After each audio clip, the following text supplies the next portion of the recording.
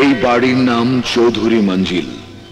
চৌধুরী মঞ্জিলের মালিক জনাব রকিব চৌধুরী এখন অবসর জীবন যাপন করছেন। তার এক ছেলে সজীব চৌধুরী ইউনিভার্সিটিতে, আর তার স্ত্রী মিসেস সালমা চৌধুরী এই বাড়ির সর্বময় কর্ত্রী। ব্যবসা থেকে শুরু করে বাড়ির সবকিছুই তিনি দেখাশোনা করেন। ও মাই গড, 8টা বেজে গেছে। হ্যাঁ 8টা? ওরে বাবা, ওরে বাবা, 8 ঘন্টা।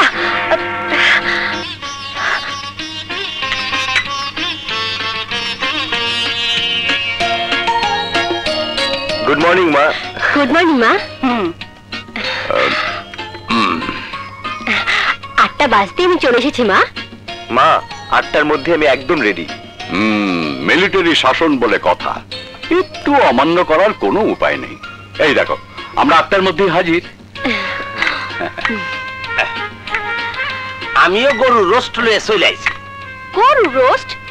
তো তন্ডি ডিম গরু রোস্ট করে পালি? চুপ মূর্খ। ছোট সাহেব, এখানে কয়টা ডিম আছে? 6টা।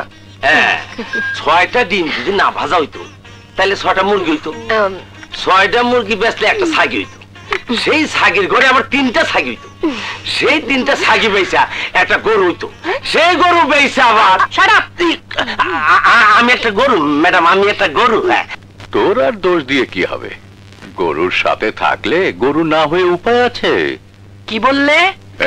বললাম আমরা সবাই গরু, আর তুমি হলে রাখাল বালক, না মানে বালিকা, না মানে মহিলা। তুমি আমাদের যেভাবে শাসন করে যাচ্ছ, আমরা গরুর মতো তোমার আদেশ মান্য করে যাচ্ছি। খাবার টেবিলে বসে বেশি কথা বলা আমি একদম পছন্দ করি না। ও হ্যাঁ, কেন যে কথাটা বারবার ভুলে যাই আমি নিজেই বুঝি না। ইয়ে বাবা, আসলে মানুষের বয়স হলে মাঝে মাঝে অনেক কিছু ভুলে যায়, তাই না রুবি?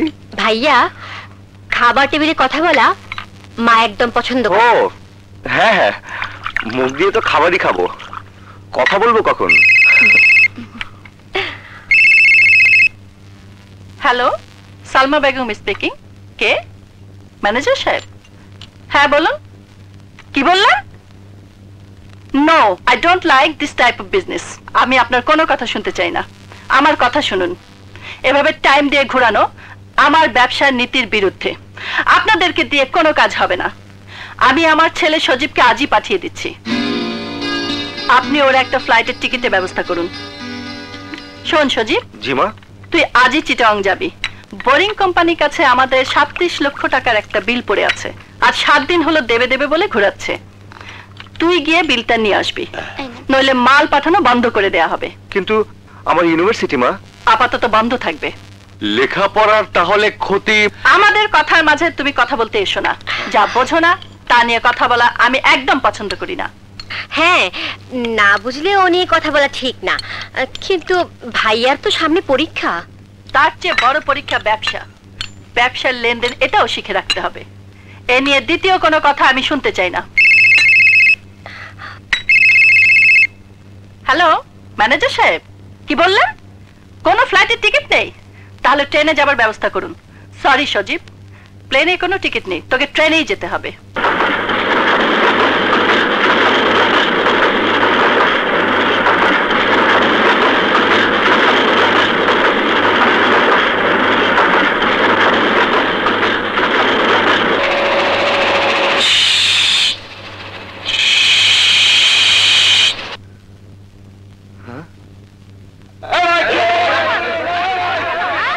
এখানে ট্রেন থামলো কেন?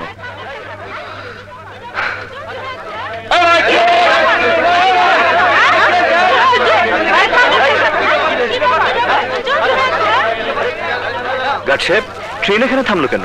সামনে একটা অ্যাক্সিডেন্ট হয়েছে। অ্যাক্সিডেন্ট? বলেন কি? হ্যাঁ, দুটো গাড়ি মুখোমুখি সংঘর্ষ হয়েছে। ও মাই গড, তাহলে আমরা যাবো কি করে? লাইন ক্লিয়ার না হওয়া পর্যন্ত যাওয়া যাবে না। লাইন ক্লিয়ার হতে কতক্ষণ লাগতে পারে বলতে পারেন? জি না, খবর যাবে রিলিফ ট্রেন আসবে, দুটো ট্রেনের বগি সরাবে।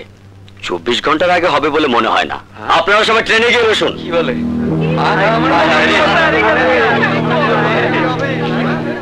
24 ঘন্টা ট্রেনে থাকতে হবে।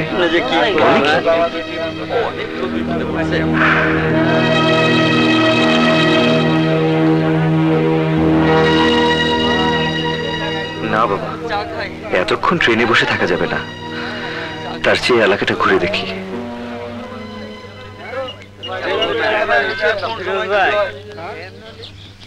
হ্যালো মা, শোনো, আমাদের ট্রেন শিমুলপুর স্টেশনে আটকা পড়ে আছে। আরে না না, আমাদের ট্রেনের কিছু হয়নি, অন্য একটা ট্রেন সামনে অ্যাক্সিডেন্ট করেছে, লাইন ক্লিয়ার হতে দেরি হবে। শোনো, আমার ফিরতে দেরি হলে তুমি কোনো টেনশন করো না। রাখি, বাই।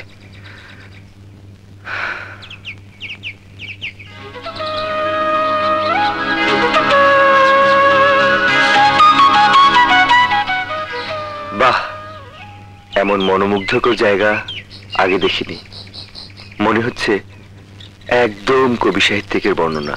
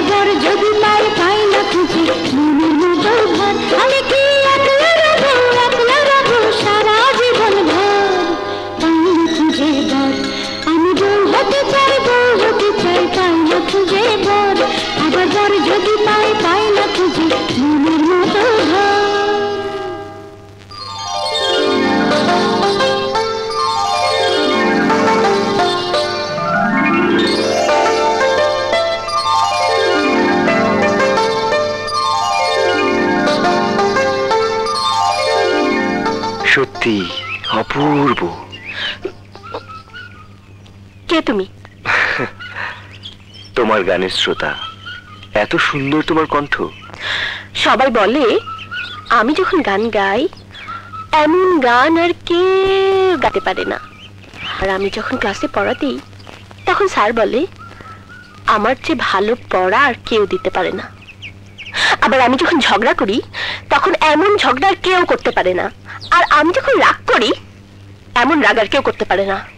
তাই বলছি, চেনা নেই জানা নেই এমন লোক যদি আমার গায়ে পড়ে কথা বলে তাহলে আমি রেগে যাই। আর রাগলে তোমার কপালে দুঃখ আছে। হ্যাঁ,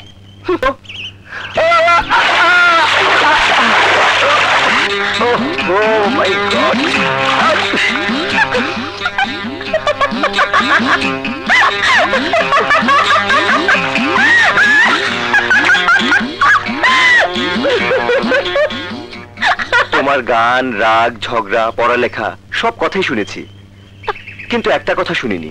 সেই কথাটা কি বলবে? কি কথা? মানুষের বিপদ দেখলে কি করো? করি। তাহলে দাঁড়িয়ে আছো কেন? দেখছো না আমি বিপদে পড়েছি, সাহায্য করো। কি সাহায্য করব? আরে আমার সারা গায়ে কাদা, এটা পরিষ্কার করার ব্যবস্থা করে দাও। ঠিক আছে, আমার পিছন পিছনে এসো।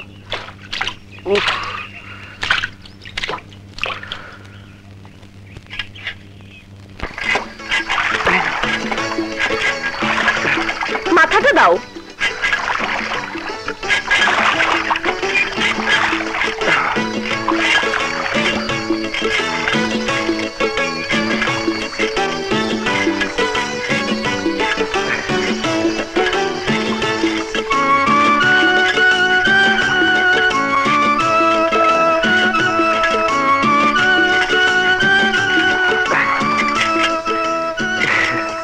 থ্যাঙ্কস।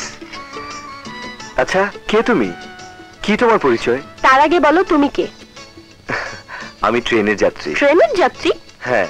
তাহলে এখানে কেন? সামনে নাকি অ্যাক্সিডেন্ট হয়েছে, লাইন কখন ক্লিয়ার হয় বলা যায় না। গাড়িতে বোর হচ্ছিলাম, তাই জায়গাটা ঘুরে দেখছিলাম। এবার বলো তুমি কি? আমি স্টেশন মাস্টারের মেয়ে। আমার নাম বর্ষা। আমি বিশ্ববিদ্যালয়ে অনার্স ফাইনাল পরীক্ষা দিয়ে দেশে ফিরে এসেছি। Honours final? হ্যাঁ, কিন্তু এই ভেজা শরীর আর বেশিক্ষণ থাকলে তুমি ফাইনাল হয়ে যাবে। কিন্তু কি করব বলো? আমার সাথে এসো। এসো।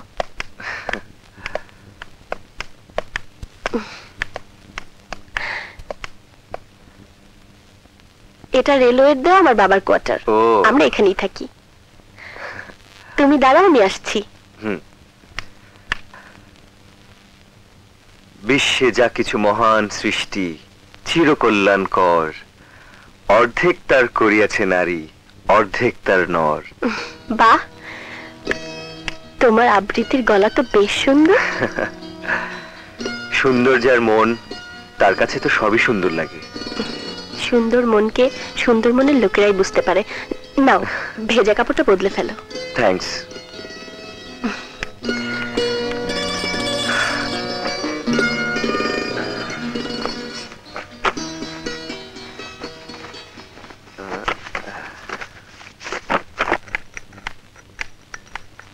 এসো, বসে চা খাবে, ভালো লাগবে।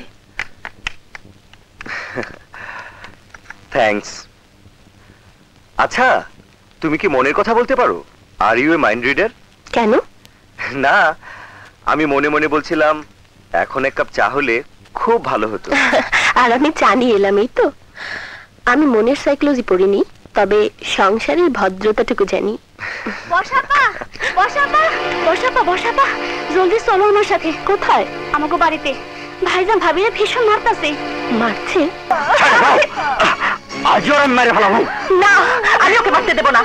ছাড়ো বলছি। কেন দেবো না? আমার বড় আমি মারুন, তুই কেন? আমি মানুষ, আর যে মানুষ সে অন্যায় কাজে বাধা দেবেই।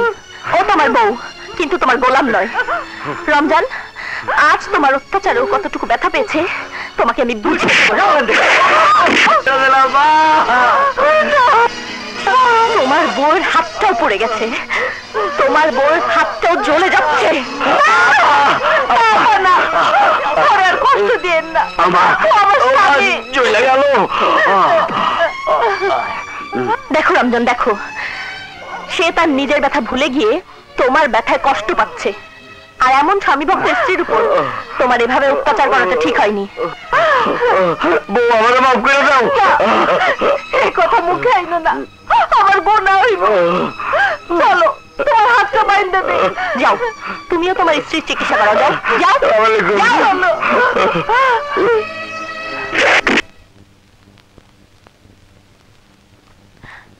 তুমি এখানে?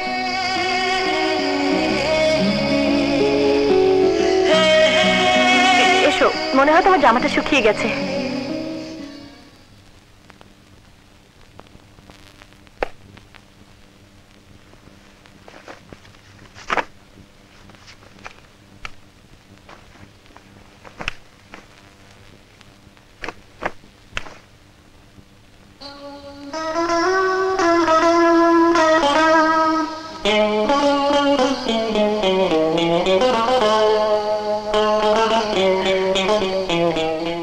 কি দেখছো অমন করে? তোমাকে দেখছি। আমাকে? কেন? তোমার মতো মেয়ে যদি সব ঘরে ঘরে থাকতো, তবে বাংলার প্রতিটি ঘর থেকে দুঃখ, কষ্ট, অত্যাচারের অবসান হতো। বাহ, তুমি তো ভালো ভাষণ দাও। রাজনীতি করবে নাকি? না মা বর্ষা। বাবা, যে ট্রেনটা অ্যাক্সিডেন্টের জন্য আটকা পড়েছে ও তার যাত্রী, আমার বাবা। আসসালামু আলাইকুম। ওয়ালাইকুম আসসালাম। কি নাম তোমার? সজীব চৌধুরী। সজীব মানে জীবন্ত? খুব ভালো নাম, কিন্তু তোমার কপাল মন্দ। তোমার ট্রেনের লাইন কাল দুপুরের আগে ক্লিয়ার হবে বলে আমার মনে হয় না। কাল দুপুরে? হ্যাঁ, রিলিফ ট্রেন আসবে, অ্যাক্সিডেন্টের ট্রেনটাকে লাইন থেকে সরাবে, তবেই না এই ট্রেন যাবে। মা, তাড়াতাড়ি খেতে দে, খেয়ে আমাকে আবার অ্যাক্সিডেন্টের স্পটে যেতে হবে। আমি তাহলে আসি। কোথায় যাবে? দেখি অন্য কোনো গাড়ি পাই কিনা। এখান থেকে গাড়ির রাস্তা অনেক দূরে, আর সেই রাস্তা পর্যন্ত যেতে কয়েকটা পাহাড় পার হতে হয়। তুমি পারবে বলে আমার মনে হয় কেন? না। শুকনোতে যে কাদায় আচার খায়, তার কেন না বলাই ভালো। তা ঠিক, আমার আসলে হাঁটার অভ্যাস নেই। তাহলে যাই, ট্রেনে গিয়ে বসে থাকি। খাওয়া হয়েছে? জি জি না।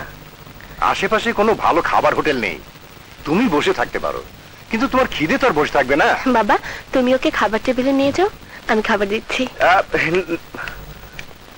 ইয়ে করে কোনো লাভ হবে না, এবারই কর্তৃ আদেশ, তোমাকে খেয়ে যেতেই হবে। তুমি জানো না ও যেমন নরম আবার গরমও। যে সে জানা আমার হয়ে গেছে, ওর নরম গরম দুটো দিকে আমি দেখে ফেলেছি। তাহলে আর দেরি না করেই চলো খেতে যাই, খেতে খেতেই তোমার সব কথা শুনবো। এসো।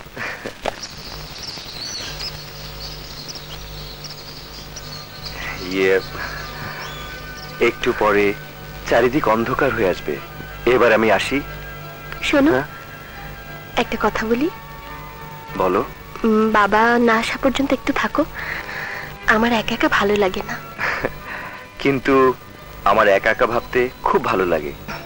তাহলে বাবা না আসা পর্যন্ত তুমি এখানে একা একা বসে আকাশ কুসুম ভাবো, আমি গিয়ে ঘরের কাজ সামলাই। চলে গেল? একা একা ভাবার কথা বললাম কেন? পণ্ডিত, গেলাম কথা বলতে, না তিনি একা একা ভাববেন। ধ্যাত, কি যে ভুল করলাম। ডাকবো নাকি একবার?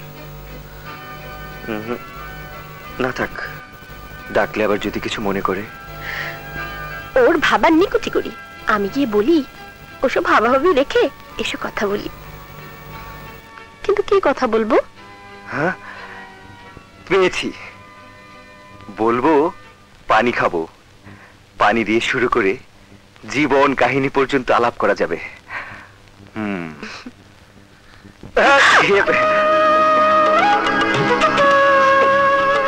শোনো। বলো। বলো। তোমার নাম কি যেন বলেছিলে? আমি ভুলে গেছি। সজীব, সজীব চৌধুরী। ও হ্যাঁ, মনে পড়েছে, সজীব চৌধুরী। সজীব চৌধুরী না নাম?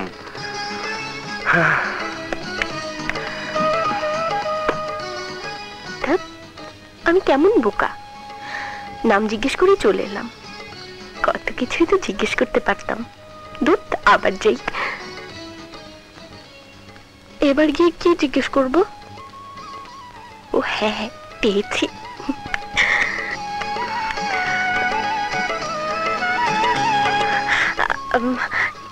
তোমার একটা কথা জানাই হলো না, তুমি কি করো? বিজনেস না লেখাপড়া? আমি মাস্টার্স পড়ি, সাথে আমাদের বিজনেস দেখাশোনা করি। ও, বিজনেস দেখাশোনা করো? বিজনেসম্যান? Businessman, businessman. চলে গেল? কেমন মেয়ে, আর কিছুই জিজ্ঞেস করতে পারলো না? কিন্তু ও জিজ্ঞেস না করুক, আমি তো ওকে কিছু জিজ্ঞেস করতে পারতাম। এই যা, আসল কথাটা তো জিজ্ঞেস করা হলো না। আবার যদি যাই কিছু মনে করবে না তো? না, কিছুই মনে করবে না। এবার আমার শেষ যাওয়া।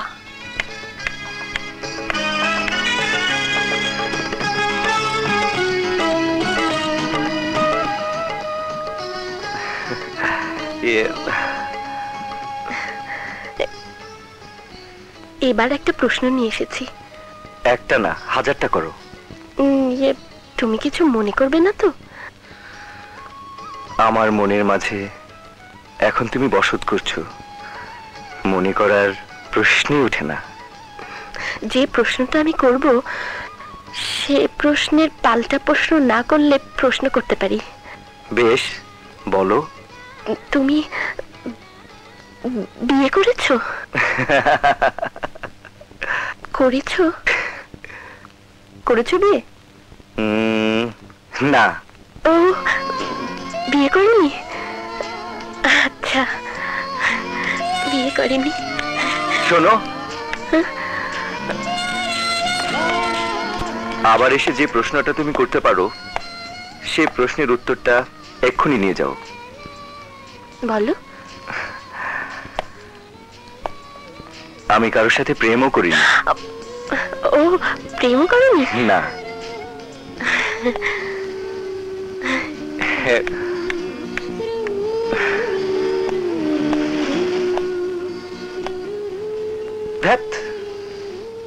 কেন বললাম? না বললে এই প্রশ্নটা নিয়ে আবার আসতো, আবার এলে ভালো করে দেখতে পারতাম, প্রাণ ভরে দেখতাম। না, প্রেম করেনি, প্রেম করেনি। কিন্তু প্রেম করার ইচ্ছা আছে কি নেই সেটা তো জানতে পারলাম না। না, এই প্রশ্ন করা যাবে না। এই প্রশ্ন করা যাবে না, এই প্রশ্ন করা যাবেই না।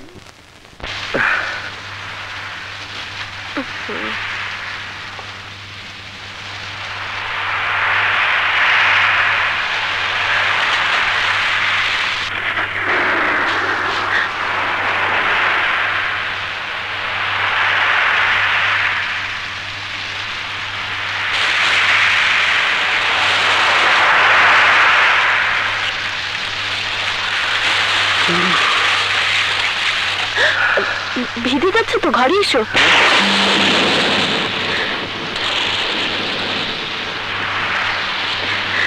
এখানে ভিজে যাচ্ছ, ঘরে এসো। ভিজে যাচ্ছ তো, এসো, ঘরে এসো।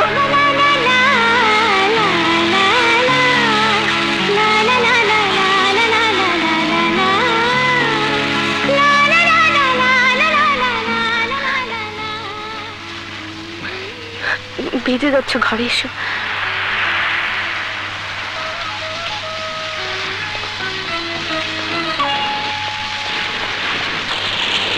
তুমি এখানে বসো। থ্যাঙ্কস। তা না হয় বসলাম, কিন্তু বৃষ্টি না কমলে আমি যাব কি করে? মা বর্ষা।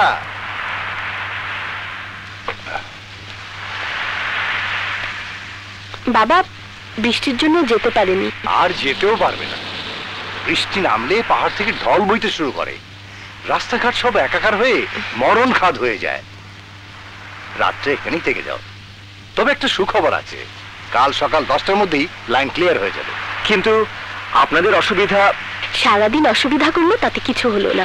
রাতের জন্য ওর চিন্তা লেগেছে। জি, মানুষের উপকার করতে আমাদের কোনো অসুবিধা হয় না। বাবা, ওকে নিয়ে খেতে এসো। আচ্ছা এসো বাবা, মুখ হাত ধুয়ে খেয়ে নেবে।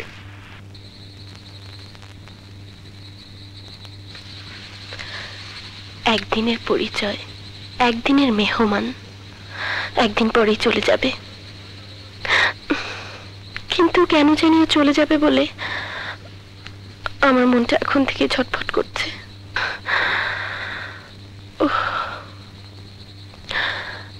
আমার মনটা এমন হলো কেন?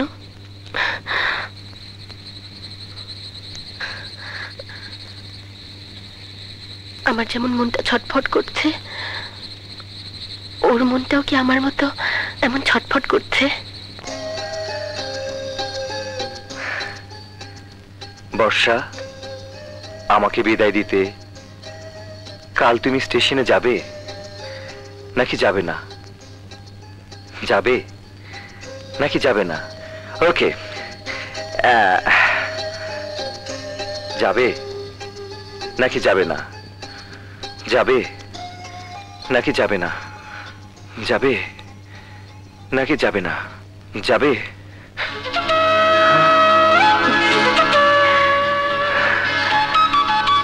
তুমি কি করে ভাবলে তোমাকে বিদায় দিতে আমি স্টেশনে যাব না? ক্ষণিকের দেখাতে তুমি যে আমায় তোমার করে নিয়েছো। এই কথা সত্যি, তোমার আমার দেখা ক্ষণিকের, কিন্তু এ দেখা দুটো মনের পবিত্র দেখা। এ দেখায় সৃষ্টি হয়েছে মনের ভিতর এক মধুর ভাষা, যে ভাষার জগতের সব মানুষকে মুহূর্তেই আপন করে নেয়। যে ভাষা মানুষের হৃদয়ের গভীরে যে মন, সেই মন থেকে বেরিয়ে এসে জগৎ সংসার সব আলোড়িত করে দেয়। যে ভাষা পথের ফকিরকেও মুহূর্তের সম্রাটের আসনে অলঙ্কৃত করে দেয়। যে ভাষা জগতের সব ভাষার শ্রেষ্ঠ ভাষা, যার নাম ভালোবাসা। আর ভালোবাসা বেঁচে থাকে প্রেমিক প্রেমিকার হৃদয়ে জনম জনম ধরে। তুমি তেমনি আমার হৃদয়ে জনম জনম ধরে বেঁচে থাকবে সুদীপ। যতদিন পৃথিবী থাকবে, যতদিন মানুষ থাকবে, যতদিন আল্লাহর সৃষ্টি এই অপূর্ব প্রকৃতি থাকবে, ততদিন তোমার আমার এই ভালোবাসা বেঁচে থাকবে।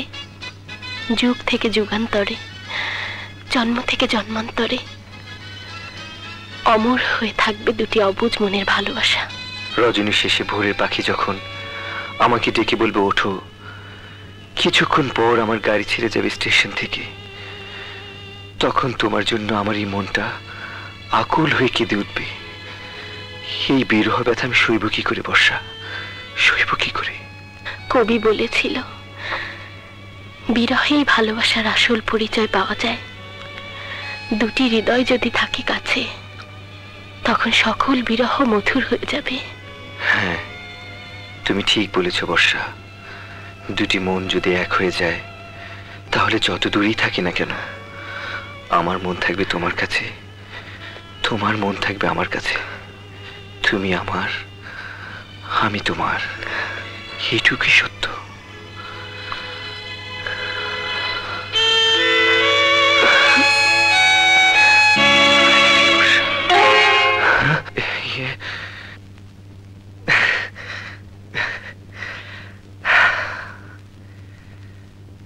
ভোরের পাখি ডেকে বলেছে, হে ক্ষণিকের অতিথি, তোমার বিদায়ের সময় হয়ে গেছে। বিদায়, বিদায়।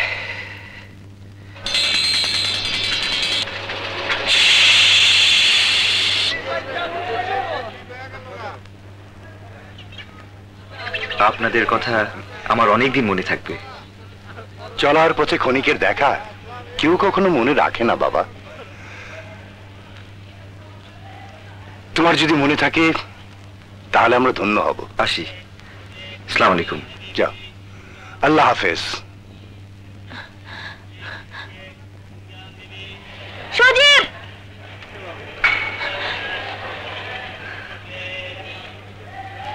শোনো, পথে যদি তোমার খিদে লাগে তাহলে এখানে গাছের কটা পেয়ারা আছে, খেয়ে নিও। আর যদি একা একা বসে থাকতে ভালো না লাগে তাহলে এই গল্পের বইটা দিলাম, বসে বসে পড়ো।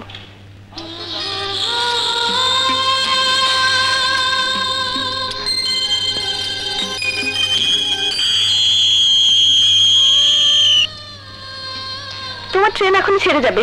ট্রেন ছেড়ে গেল, আমার মনটা এখানেই পড়ে থাকবে। তোমার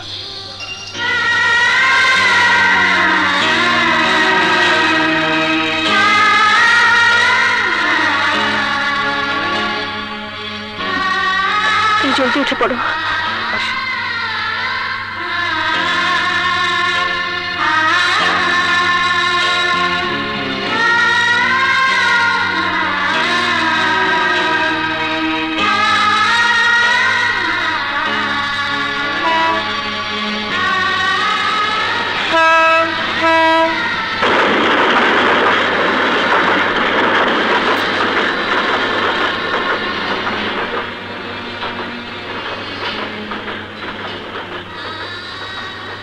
আমি ওর কাছে এসেও আমার মনের কথাটা বলতে পারলাম না।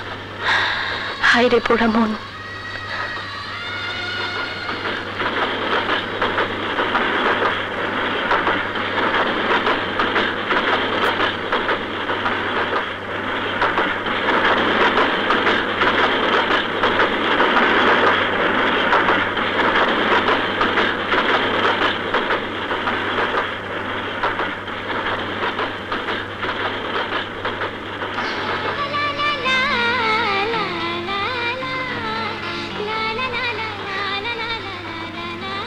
সজীব, তুমি এসেছিলে, তুমি চলে গেলে, যেন মনে হলো আমার জীবনে বসন্ত এসেছিল, বসন্ত চলে গেল। যেমন করে পাখির আসে ফুলের কাছে, ফুলের মধু নিয়ে আবার চলে যায়, তেমনি করে তুমি এসেছিলে আমার কাছে, আমার মনের সব মাধুরী নিঃশেষ করে নিয়ে তুমি চলে গেছো। যেমন করে নীল আকাশে সাদা মেঘের ভেলা ভেসে আসে আবার মিলিয়ে যায়, তেমনি করে আমার মনের আকাশে তুমিও এসেছিলে, আবার চলে গেলে। আজ এই বিদায়ের বেলা আমার মনে সত্যি কথাটা আমি বলতে পারলাম না। আমার হৃদয়ের বাগানে তোমার জন্য একটা ফুলের কলি ফুটেছে, সেই কলি একদিন ফুল হয়ে ফুটবে, চারিদিকে তার পাপড়ি মেলে ডাকবে, সজীব, সজীব তুমি কোথায়? তারপর একদিন তোমার বিরহে ঝরে যাবে, শুকিয়ে যাবে। যখন তোমার ট্রেন স্টেশন থেকে অনেক দূরে চলে যাবে, তখন তোমার বিরহ বেদনায় বর্ষার দুটি চোখ বর্ষার জলের মতো ভরে উঠবে। যদি তোমার ট্রেন আর কোনোদিন না আসে, তাহলে আমার হৃদয়ের বাগানে সেই ফুলের কলি আর কোনোদিন আমার জীবনে ফুল হয়ে ফুটবে না। ইতি অশ্রু ভেজা বর্ষা।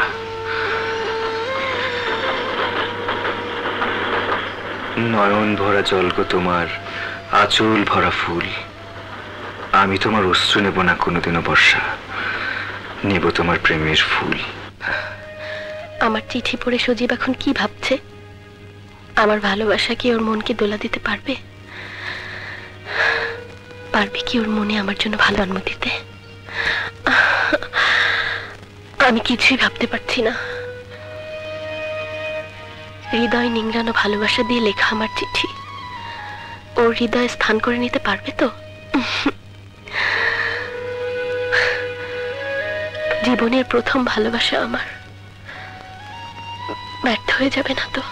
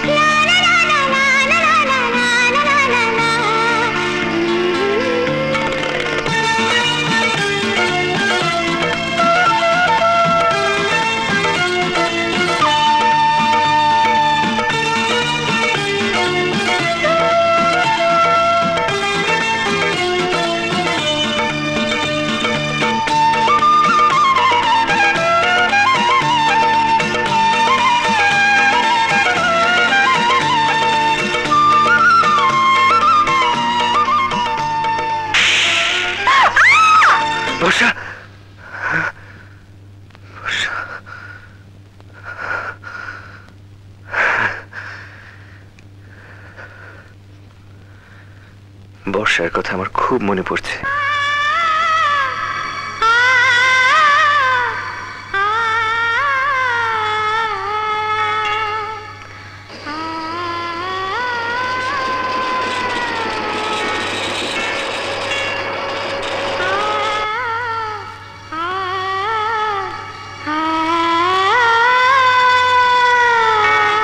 ট্রেন থেকে কোথায় সোজি বার আসবে না।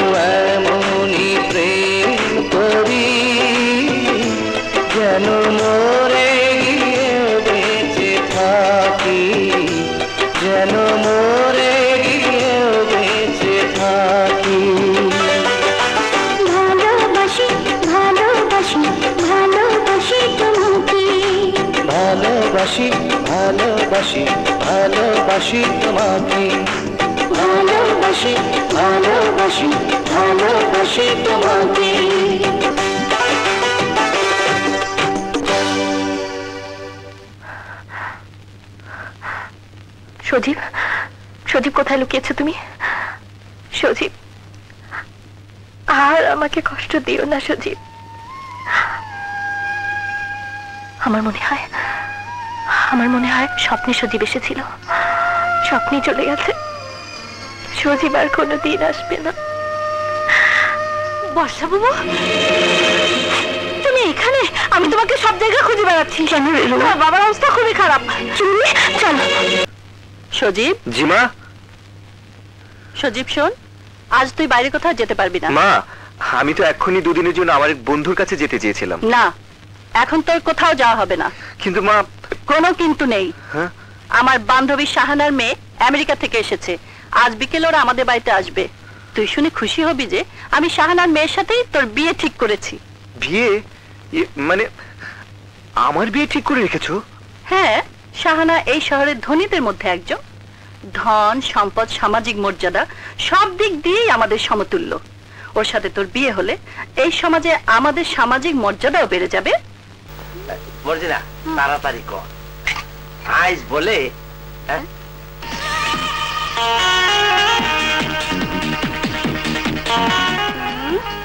আসসালামু আলাইকুম। স্টুপিড, ঝাঁটা নামাও। এই জাটা কই? ও বুঝছি, এইটার নাম জাটা। এই জাটা দিয়া আপনার ময়লা পরিষ্কার করতেছিলাম। আমার ময়লা পরিষ্কার করছিলে? না না, আপনার না, আপনার মার ময়লা। না না, আপনার না, আপনার না, মানে আমার ময়লা। দোস্ত কি কই, মানে থাক, এখন আর ময়লা সাফ করতে হবে না। মিসেস সালমা বেগম বাসায় আছে? আছে, মানে আপনার লেগে ঝাঁটা নিয়ে বসে আছে। না না, জাটা নিয়ে বসে নাই, জাটা দিয়া আপনাকে সাফ করতে কইতে। দূর, কি কইতে কি কই? আরে না, ঝাঁটা দিয়া ঘর সাফ করতে কইছে। আপনি রাইট রাইট। এই তুই যা উপরে যা, ম্যাম সাহেব গিয়া ক এক টেডি আর এক বেডি আইছে। টেডি আর বেটি এসছে এখানে? টেডি কে? আপনি? শাট আপ, আমাকে তোমার টেডির মতো লাগছে। না, টেডির মতো না, এই জাটার মতো। দূর, কি কইতে কি কই না, মানে টেডি গো মতো ছোট প্যান্ট পিনছেন তো। আমি একটা বলদ, টাকা পয়সা নাই তো, তাই ছোট কাপড় পিনছেন। ঠিক আছে ঠিক আছে। শাট আপ, আমার কাছে যা টাকা আছে তা দিয়ে তোমার মতো হাজারটা মানুষ কেনা যাবে। স্টুপিড। স্টুপিড, হ্যাঁ স্টুপিড, হ্যাঁ স্টুপিড। ঠিক আছে ঠিক আছে। ওই যে দেখেন স্টুপিড আইতাছে না, মানে ম্যাম সাহেব আইতাছে।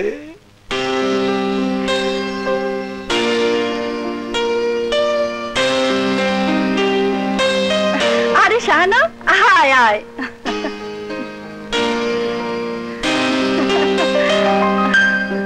সালমা, এ আমার মেয়ে রিটা। রিটা, এসো মা, আমার বুকে এসো। How are you aunty?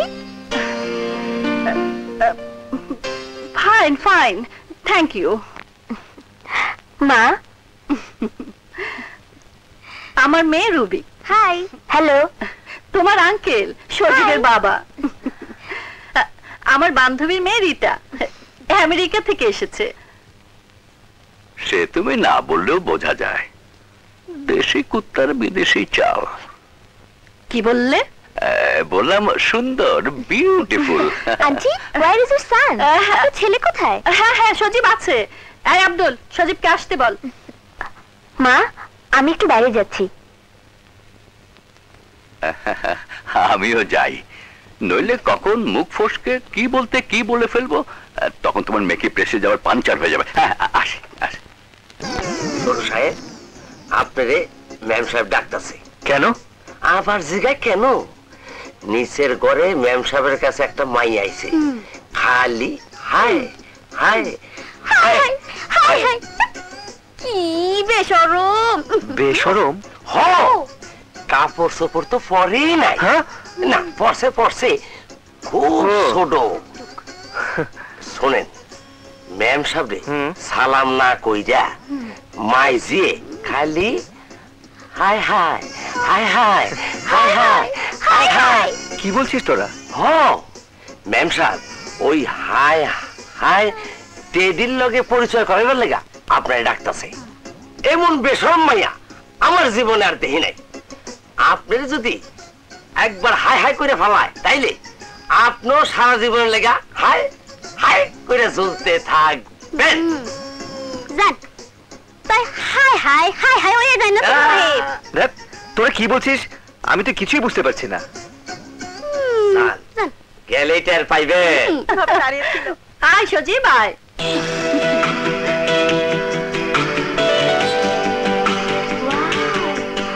How smart. আসসালামু আলাইকুম। এই হলো আমার বান্ধবীর মেয়ে রিটা আর আমার ছেলে সজীব। Hello. Hi darling, you R so sweet, so beautiful, wonderful, দারুণ। I am very very pleased to meet you. ধন্যবাদ। বস বাবা বস, তোরা বসে কথা বল। ও আন্টি নো, এখানে কথা বলার কোনো সুযোগ নেই। আন্টি আমি সজীবকে নিয়ে বাইরে কোথাও ঘুরে আসি। বেশ তো, যাও না। কিন্তু মা, ও যখন তোর সাথে একটু নিরিবিলি বসে কথা বলতে চাচ্ছে তাতে তোর আপত্তি কিসের? যা, তোরা কথা বলে একে অপরকে বুঝে নে। আমার আর বোঝার দরকার নেই। I like you very much. চলো darling, come on, come on handsome, come on, let's go. Marjina রে, ওই হাই হাই মায়ান্ডারে যদি ম্যাম সাহেব পছন্দ করে তাইলে ছোট সাহেবের কপালে হাত দিয়া হাই হাই করা ছাড়া কোনো উপায় থাকবো না।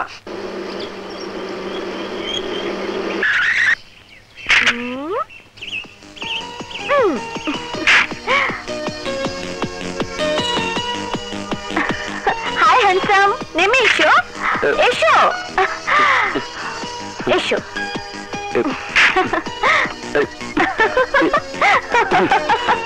তুমি কোথায় নিয়ে এলে আমাকে?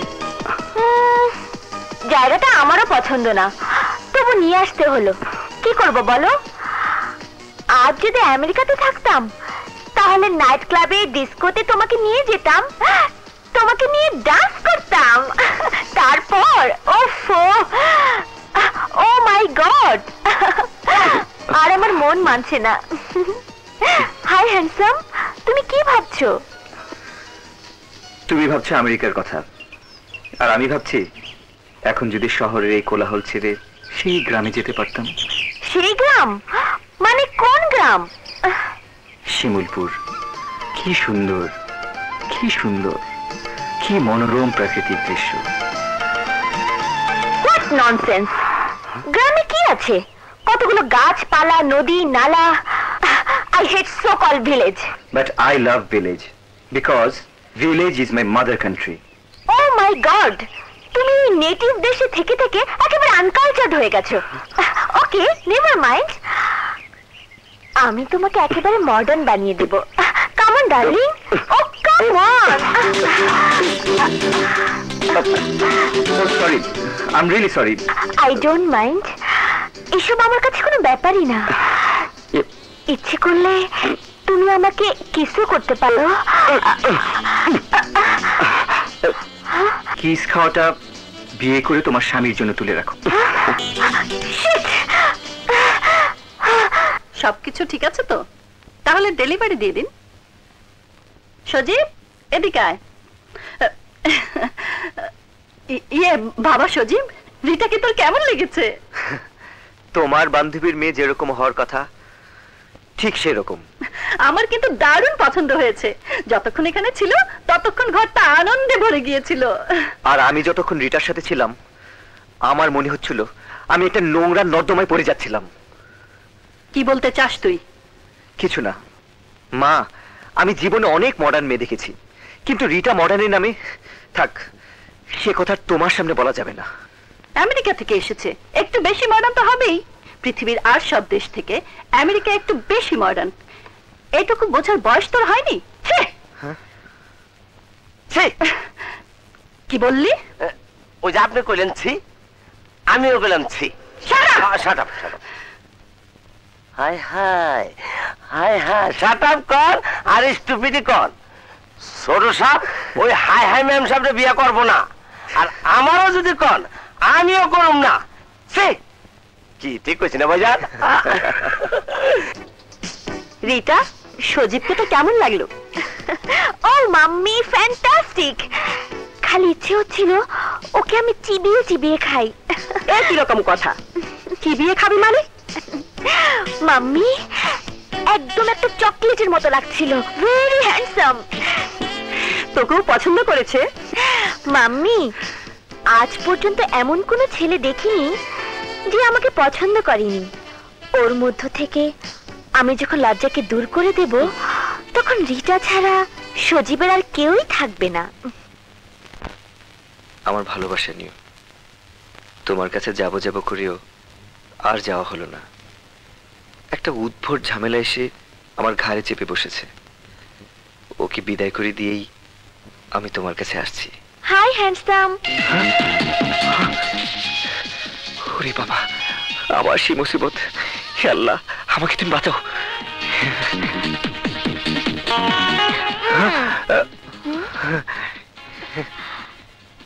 তোমার মুখ দেখে মনে হচ্ছে তুমি কুইনাইন ট্যাবলেট খেয়েছো।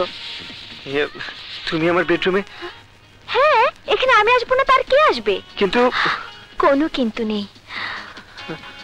তোমার জন্য কাল সারা রাত আমি ঘুমোতে পারিনি, জেগে কাটিয়েছি। আর ভেবেছি কখন সকাল হবে, কখন আমি তোমার কাছে ছুটে আসবো। চলো ডার্লিং, চলো না। রিটা প্লিজ, আমি কোথাও যাব না, আমার ভালো লাগছে না। তোমার যাতে ভালো লাগে সে ব্যবস্থাই আমি করে দেব। রিটা, আজ আমাকে উজাড় করে দিয়ে তোমার মন প্রাণ সব আমি ভরিয়ে দেব। এসো। আহা, এসো না।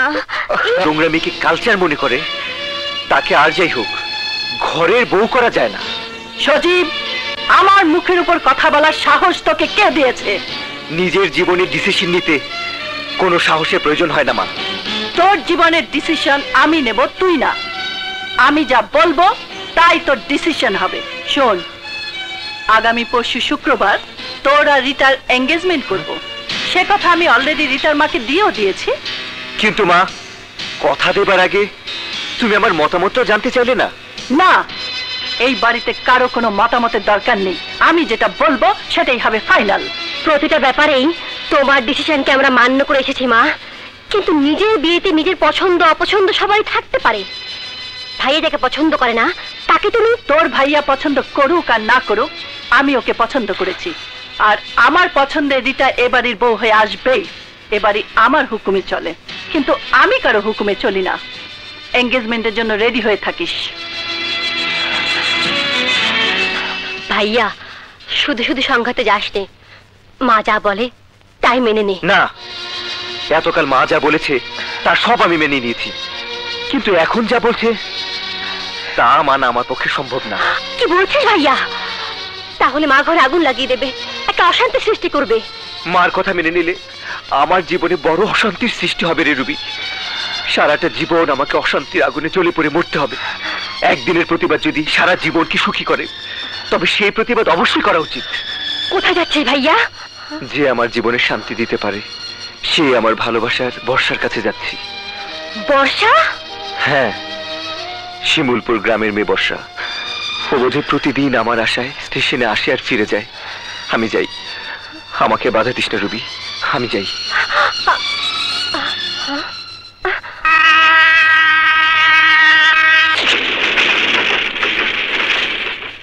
বর্ষা, বর্ষা, কি ব্যাপার, বাড়িতে কেউ নেই নাকি?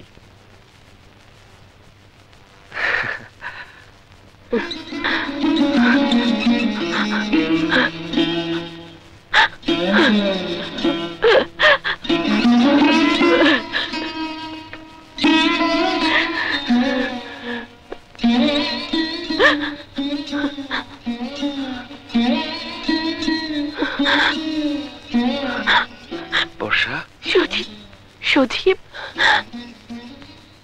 আমার বাবা বেঁচে নেই সজীব। আই এম সরি বর্ষা। এই পৃথিবীতে আমি একা হয়ে গেছি সজীব, আমার আর কেউ রইল না। আমার আর কেউ রইল না। আমি আছি বর্ষা, আমি আছি, তুমি কেঁদো না বর্ষা। শোনো, এই পৃথিবীতে আজ থেকে আমি আছি তোমার সাথে, সারা জীবন থাকবো। তোমার পাশে।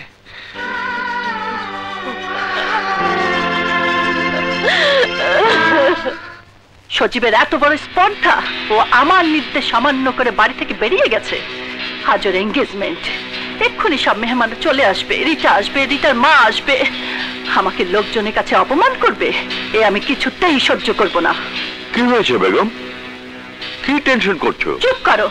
আজ 2 দিন হয়ে গেল আমার ছেলেটা বাড়িতে নেই, আর তুমি তার কোনো খোঁজ আনতে পারলে না? আমি তো পরিচিত সব জায়গায় খোঁজ করেছি, কোথাও সজীব যায়নি।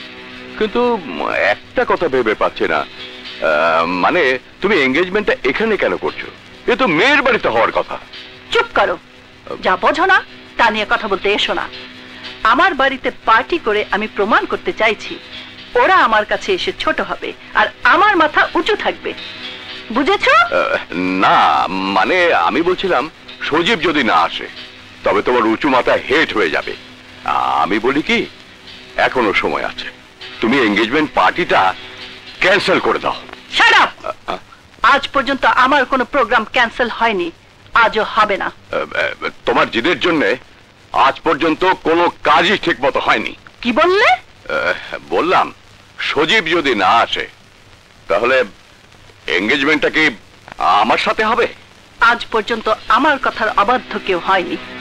আমার দৃঢ় বিশ্বাস ঠিক সময় মতো সজীব আসবেই, সজীবকে আসতেই হবে।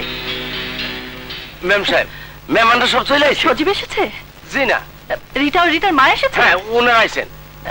ঠিক আছে তুই যা। আচ্ছা মা, সব মেহমান তো চলে এসেছে, তোমাদের জন্য অপেক্ষা করছে। তা তো বুঝলাম, তোর ভাইয়া কোথায় গেছে তুই জানিস? না মা, আমি জানি না। ওর মোবাইলও সঙ্গে নেয়নি। মেহমানরা তো সব চলে এসেছে, সজীব কোথায়? আছে, এখনই এসে পড়বে। আয়শা পড়ছে। ম্যাম সাহেব, ম্যাম সাহেব, ছোট সাহেব আয়শা পড়ছে। চলে এসেছে? আমি জানতাম ও ঠিক সময় চলে আসবে।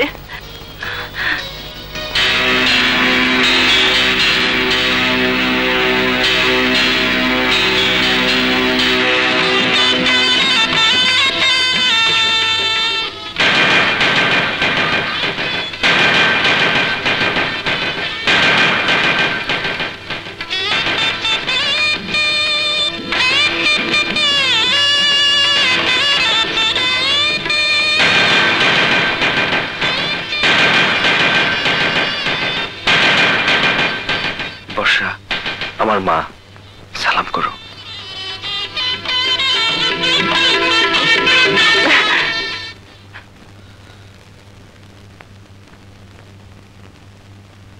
সজীব, তোর সাথে এই মেয়েটি কে আমি জানতে চাই।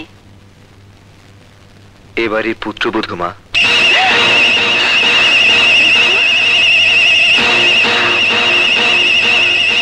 পুত্রবধূ এই বাড়ির? সজীব, আমি আবারও জিজ্ঞেস করছি, বল কে এই মেয়ে? বললাম তো মা, আমার স্ত্রী, তোমার বৌমা। বউয়ের মুখটা একটু দেখি। সজীব, ঘোমটাটা সরা।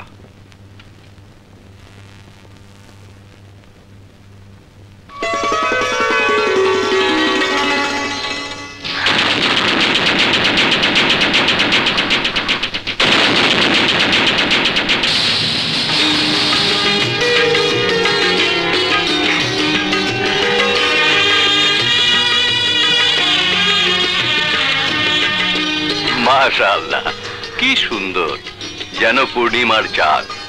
গায়ের রং তো কাঁচা হলুদের মতো। চুপ করো। সালমা, তোর ছেলে আমাদেরকে এভাবে অপমান করবে আমি ভাবতেও পারি না। ওহ নো মা, এতে সজীবের কোনো দোষ নেই। গ্রামের কিছু গরিব ঘৃণিত মানুষ আছে যারা ছেঁড়া কাঁথায় শুয়ে লাখ টাকার স্বপ্ন দেখে। এই মেয়ে, তুমি যদি ভেবে থাকো তোমার সেই স্বপ্ন পূর্ণ হবে তাহলে বলবো তুমি খুব বোকা। তোমার মতো ছেলে ধরার ব্যবসা করা মেয়েরা কোনোদিন কারো বউ হতে পারে না। এখানে অভিজাত সম্মানীয় মেহমানদের দিকে তাকালেই বুঝতে পারবে তোমার শরীরের এই পোশাক এই মাহফিলে বড়ই বেমানান। তোকে দেখেই মনে হয় অসভ্য, ছোট লোক, নষ্টা মেয়ে।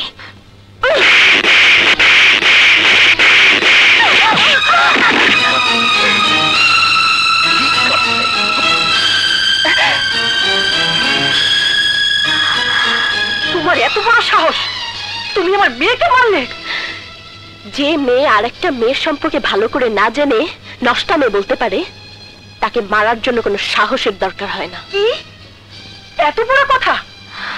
সজীব, তুমি এসব দেখো চুপ করে আছো?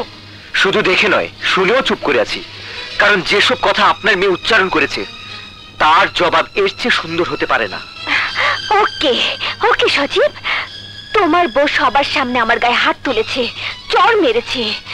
আমিও বলে যাচ্ছি, এই চড় আমি সবার সামনে তোমার বউকে ফিরিয়ে দেব।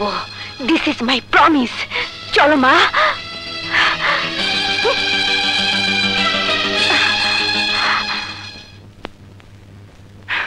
এই মেয়ে, এক ছোট লোকের বাচ্চা, খবরদার আমাকে ছোট লোকের বাচ্চা বলবেন না। আমার বাবা ছোট লোক নয়, আমি আপনার পুত্রবধূ। আমাকে শাসন করার আছে, কিন্তু আমার বাবা মাকে গাল দেওয়ার কোনো অধিকার আপনার নেই। ঠিক যতটুকু আপনি বলতে পারবেন ঠিক ততটুকুই আপনি বলবেন, তার বেশি নয়। What are you trying to teach me? No, never. I don't want to teach you because you are my mother-in-law, and I think you know Newton's third law. In every action there is equal and opposite reaction. বিজ্ঞানী Newton বলেছেন, প্রতিটি অ্যাকশনের সমান এবং বিপরীত reaction হয়। যে যা করবে তাই সে ফেরত পাবে। Actually, I will respect you and you must respect me. ও সজীব তাহলে আগে থেকে তোমাকে সব শিখিয়ে পড়িয়ে ট্রেনিং দিয়ে নিয়ে এসেছে? মা, ও আমাকে কোনো ট্রেনিং দেয়নি এবং কোনো কিছুই শেখায়নি। যা শিখেছি আপনার এখানে এসেই এখন শিখেছি। মানুষের সাথে মানুষের কিরকম ব্যবহার করতে হয় তা প্রথম দেখলাম এবং শিখলাম। আর আপনার সাথে কিভাবে ব্যবহার করতে হবে সে ট্রেনিং আমি এখান থেকেই নেব। আর একটা কথা মনে রাখবেন, আপনিও একদিন এ বাড়িতেই বউ হয়ে এসেছিলেন, আর আমিও আজ বউ হয়ে এসেছি। বউ থেকে আজ আপনি শাশুড়ি হয়েছেন, কিন্তু বউয়ের সাথে যুদ্ধে লিপ্ত হবেন না, তাহলে শুরু হবে বউ শাশুড়ির যুদ্ধ। আর বউ শাশুড়ির যুদ্ধ শুরু হলে এই সংসারে সব শান্তি ধূলিসাৎ হয়ে যাবে। সাব্বাস বৌমা, সাব্বাস, খুব ভালো বলেছো। শান্তি আগেও ছিল না মা, এখনো না। রবি, জলদি বৌমাকে ঘরে নিয়ে যা। এসো এসো সাংঘাতিক ভাবি, ঘরে এসো। এসো ভাইয়া। ভাইজান একটা কামই করছে। কই রে আব্দুল, বর্জিনা? আরে সবাই সাইরেন বাজা, আমার বউকে জব্দ করার জন্য ঘরে বৌমা এসে গেছে। কি বললে? ওই পুচকে মেয়ে আমাকে জব্দ করবে? ওকে আমি এমন শিক্ষা দেব যাতে লেজ তুলে বাড়ি ছেড়ে পালাতে পথ পাবে না।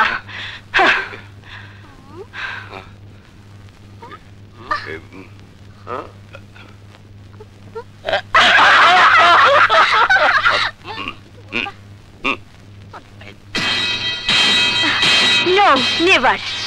যে অপমান আমি হয়েছি তা কোনো দিনই ভুলবো না। আমি এর প্রতিশোধ নেবই। আই উইল টেক রিভেঞ্জ মা। যে বাড়িতে বউ হতে গিয়ে আমি অপমান হয়েছি সেই বাড়িতে একদিনের জন্য হলেও আমি বউ হবই। কি বলছিস তুই? এত বড় অপমানের পরও? অপমানের কাঁটা আমার সারা শরীরে বিদ্ধ করেছে মা। ওই অপমানের প্রতিশোধ অপমান দিয়েই নিতে হবে।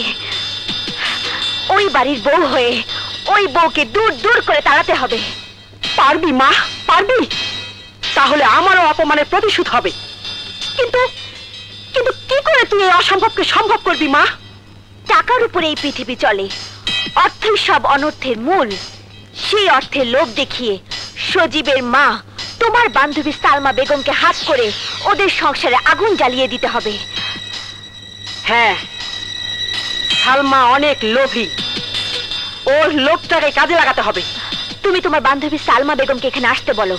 আমাকে আর আসতে বলতে হবে না মা, আমি নিজেই এসেছি। লজ্জায় ঘৃণায় আমার মুখ কালো হয়ে গেছে। তুই আমাকে মাফ করে দে শাহানা। মাফ করতে পারি এক শর্তে। তোর যে কোনো শর্তে আমি রাজি আছি শাহানা। আমার মেয়ে তোর ছেলেকে ভীষণ ভালোবেসে ফেলেছে। সালমা, সালমা সজীবকে ছাড়া ও বাঁচবে না। সজীবের সাথে আমার রিটাকে বিয়ে দিতে হবে। আমিও তো এটাই চেয়েছিলাম, কিন্তু কোনো কিন্তু নেই আন্টি। আপনি যখন চান আর আমিও যখন চাই তখন সে একতার কাছে কিন্তুর কোনো বাধা থাকবে না। ওই বউকে তাড়িয়ে দিয়ে আমি আপনার ছেলের বউ হব, আর তার জন্যে আমি তোকে 2 কোটি টাকা দিব সালমা। 2 কোটি? আর আমাদের আমেরিকার বাড়িটাও সজীবের নামে লিখে দেব। আমেরিকার বাড়ি সজীবের নামে? শুধু তাই নয় সালমা, আমার এই বাড়ি ঘর স্থাবর অস্থাবর সম্পত্তি যা কিছু আছে সব আমি সজীবের নামে লিখে দিব। সব সজীবের নামে লিখে দিবি? বিনিময়ে ছলে বলে কৌশলে ওই বউকে তাড়িয়ে দিতে হবে।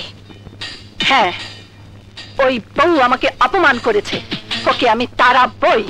যদি এমনি না যায় তাহলে ছলে বলে কৌশলে তাড়াতেই হবে। তাহলে আজ থেকে শুরু হয়ে যাক বউ শাশুড়ির যুদ্ধ। আর এই বউ শাশুড়ির যুদ্ধে আমি জিতব।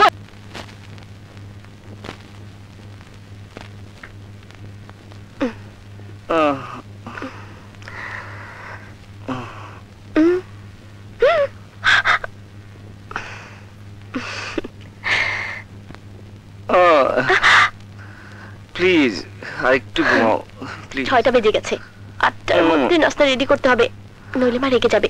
ছাড়ো। এই আরেকটু থাকো না প্লিজ। সারা রাতে তোমার বুকে ছিলাম, এখন সকাল, সংসারের কাজ করতে হবে। ছাড়ো তো।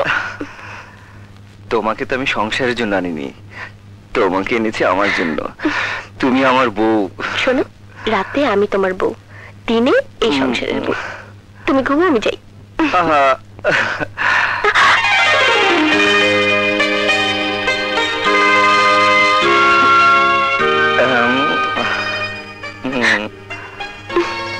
আর দুষ্টুমি করো না, ছাড়ো তো। এই সারা রাত কি তোমার তৃপ্তি মেটেনি? না, মনে হয় সারা রাত, সারা দিন, সারা মাস, সারা বছর তোমাকেই বুকে নিয়ে থাকি।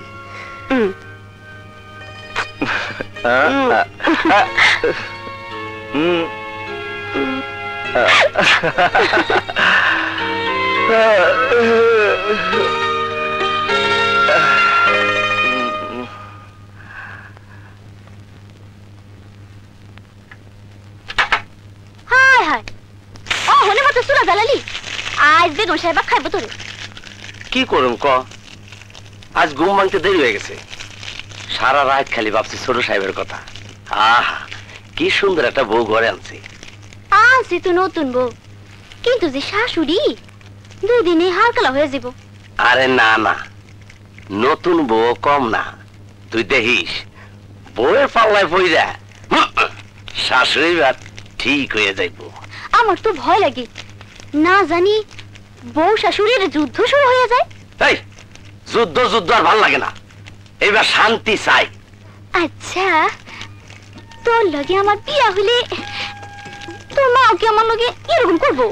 আরে না না, আমার মায় তরে এই বুকে লইয়া আদর করব। আচ্ছা, তোমার লেগে তোমার মায়া আবার কোন বিয়া মাইয়া ঠিক করে রাখে তো? রাখছে না, আমার আপন চাস্ত বোন কমলা। কি কয়? ওই কমলা তুমি বিয়ে করো। আরে এই হন হন হন, আমি তরে ভালোবাসি, তরে আমি বিয়া করব। দরকার হইলে আমি নিজেই ছোট সাহেব হয়ে যাব। কেমনি? আমি মারে না জানাইয়া তরে বউ কইরা ঘরে তুলু। তোরে ছাড়া আমি কাউরে বিয়া করব না, কাউরে বিয়া করব না। তোরে ছাড়া আমি কাউরে বিয়া করব না।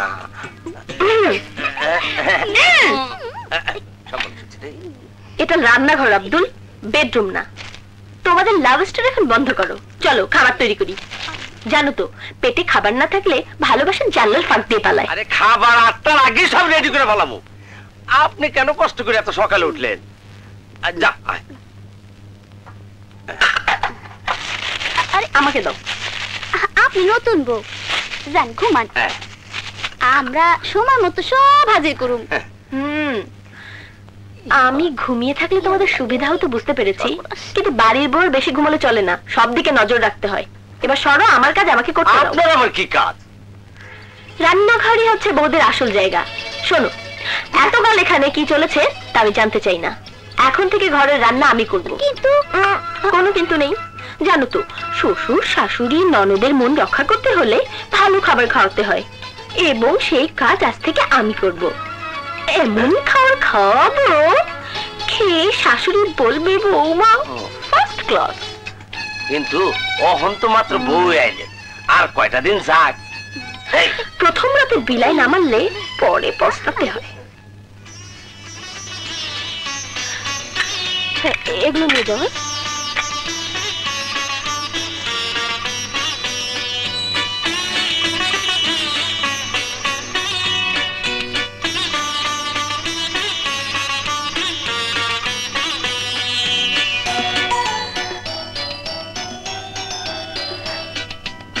মা, 8টার আগেই সব নাস্তা রেডি, আসুন মা।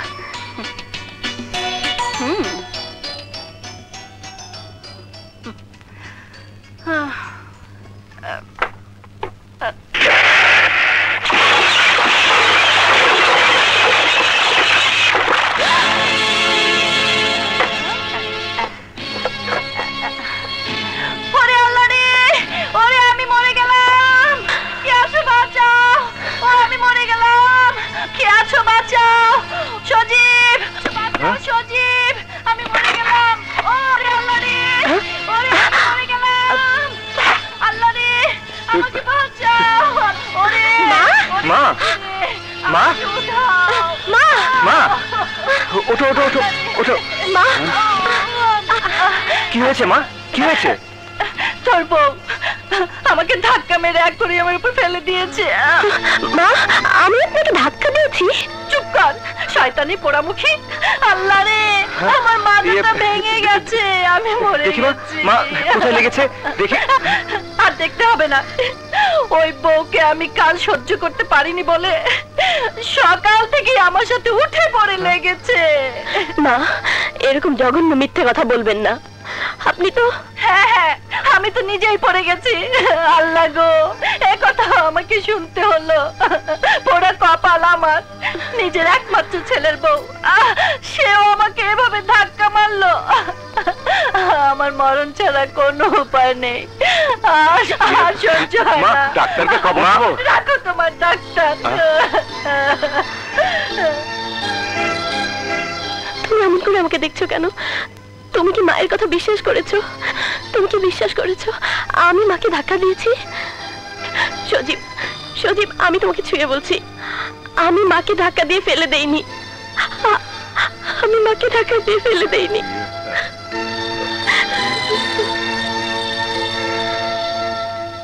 বাবা, এসব কি শুরু হলো?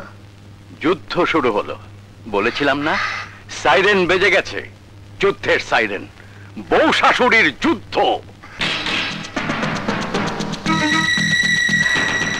মা সকালে যে অভিনয় করেছে, যেভাবে আমাকে সবার সামনে দোষী বলে প্রমাণিত করতে চেয়েছিল, সেভাবে আমাকেও তার জবাব দিতেই হবে।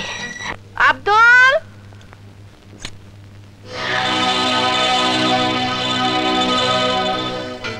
মা,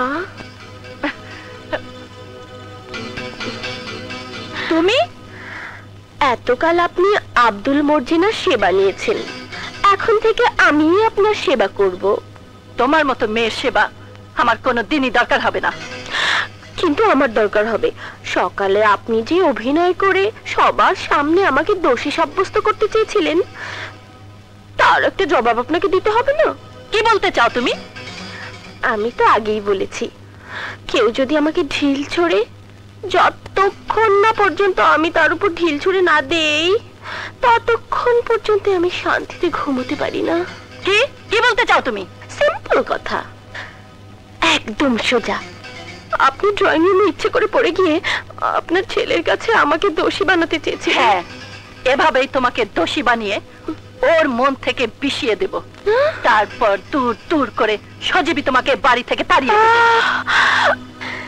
দিল্লি বহু দূরে মা, আপনার এই কল্পনা কল্পনাই থেকে যাবে, কোনোদিনও বাস্তবে সম্ভব হবে না।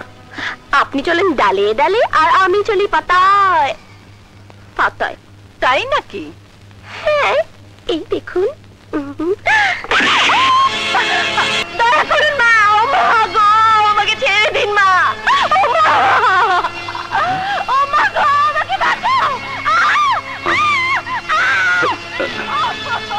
কি হয়েছে বর্ষা? কি হয়েছে মা? না না, কিছু না। মা আমাকে একটু ধাক্কা মেরে ফেলে দিয়েছে।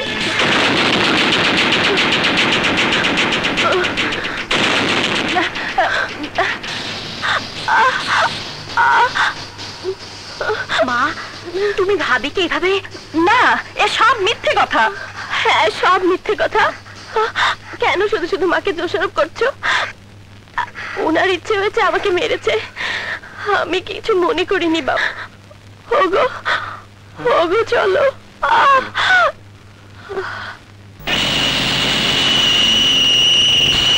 আপনি কত দূরে গিয়েছেন? 5 পা এগিয়ে যাই তো আবার 10 পা পিছিয়ে যেতে হয়। আমি জীবনে অনেক মেয়ে দেখেছি, কিন্তু এইরকম মেয়ে আর একটিও দেখিনি। তাহলে তোকে যে 2 কোটি টাকা দেব ভেবেছিলাম, সেই টাকাটা আর আমেরিকার বাড়িটা আপনার হাতের মুঠোর মধ্যে এসে ফসকে গেল? না না না, এখনো যায়নি। তোমরা আমাকে আর কটা দিন সময় দাও, আমি এবার অন্য পথে আগাবো। কি পথ? সোজা আঙ্গুলে ঘি উঠবে না, এবার আঙ্গুল বাঁকা করতে হবে। গুন্ডা ভাড়া করে ওকে শেষ করতে হবে। Beautiful idea. যদি এমনিতে পথের কাঁটা সরে না যায়, তাহলে কাঁটাকে শিকড় সহ উপড়ে ফেলতে হবে।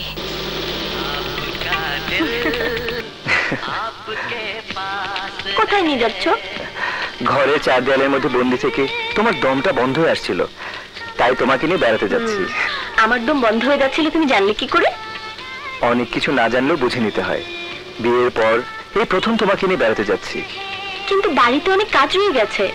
কাজ কাজ আর কাজ। দেখ, বিয়ের পরে তুমি বউ না হয়ে কাজের মেয়ে হয়ে গেছো। বউদেরই তো কাজ করতে হয়, নইলে স্বামীরা তো পাওয়া যায় না। কাজ না করলেও আমি তোমাকে সারা জীবন ভালোবাসায় ভরে রাখবো। সোজা আসতে। ও মাই গড! এই কারা তোমরা? এভাবে কেউ গাড়ি চালায়?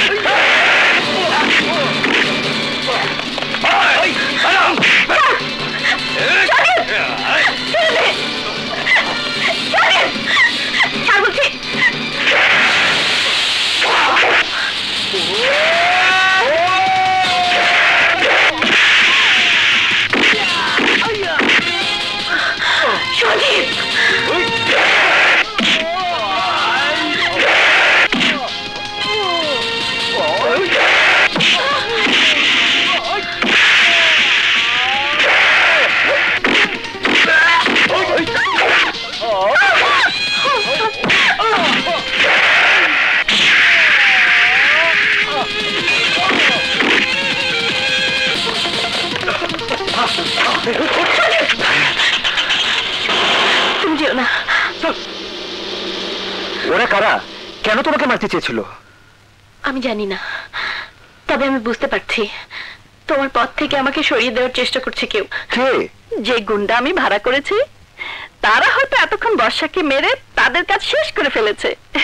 এবার সজীবের সাথে তোর বিয়ে দিয়ে আমি আমার ওয়াদা পূরণ করব।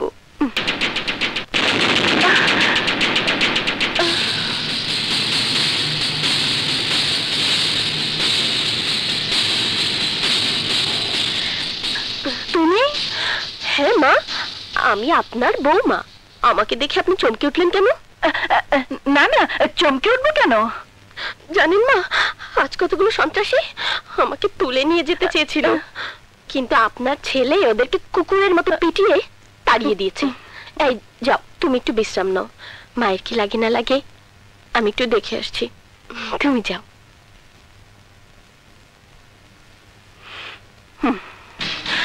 আপনি যে গুন্ডাদের ভাড়া করেছিলেন, তারা আমাকে মারতে পারেনি আর পারবেও না।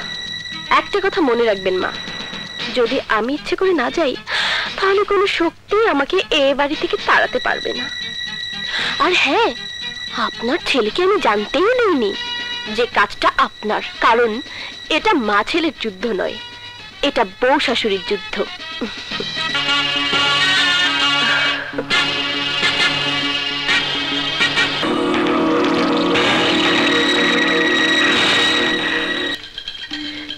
সাবান মাখাবো, পিছলে পড়বে। এবার বুঝবে মজা।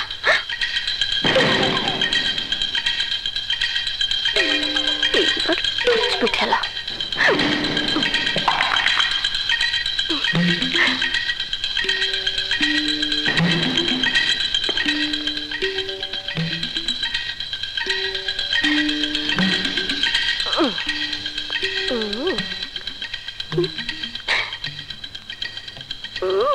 এইবার বুঝবে মজা।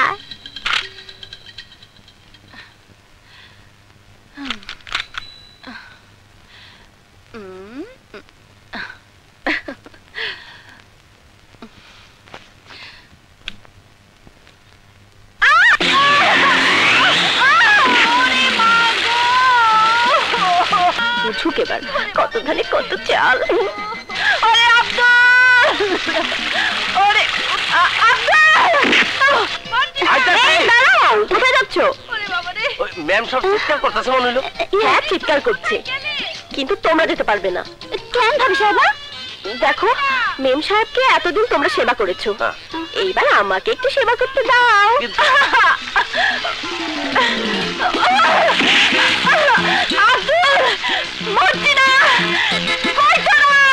কিন্তু ভাবি উনি কোনো কিন্তু নয়, তোমরা তো জানো উনি আমাকে দেখতে পারে না। এখন যদি তার বিপদে আমি সাহায্য করি তবে আমাকে কত আদর করবেন। তুমি যাও যাও যাও, আমাকে একটু সেবা করতে দাও। আচ্ছা আচ্ছা ঠিক আছে ঠিক আছে। আচ্ছা আচ্ছা আপনি সেবা করেন, আমরা যাই। চল চল মর্জিনা চল। চলো। আব্দুল, মর্জিনা, কোথায় হারামজাদারা? মরেছিস নাকি তোরা? না না মরিনি, আপনি না মরা পর্যন্ত ওরা তো আর মরতে পারে না, ওরা আপনার গোলাম। আপনার চিৎকার শুনে ওরা ছুটে এসেছিল, আমি ওদের বিদায় করে দিয়েছি। কেন? আপনাকে বোঝাতে যে কাউকে গুন্ডা দিয়ে মারতে চাইলে তার কেমন ব্যথা লাগে। মানে আপনি গুন্ডা ভাড়া করে আমাকে মারতে চেয়েছিলেন, তাই আপনার জন্য বাথরুমের পিছিলের কাজটা কষ্ট করে আমি করেছি।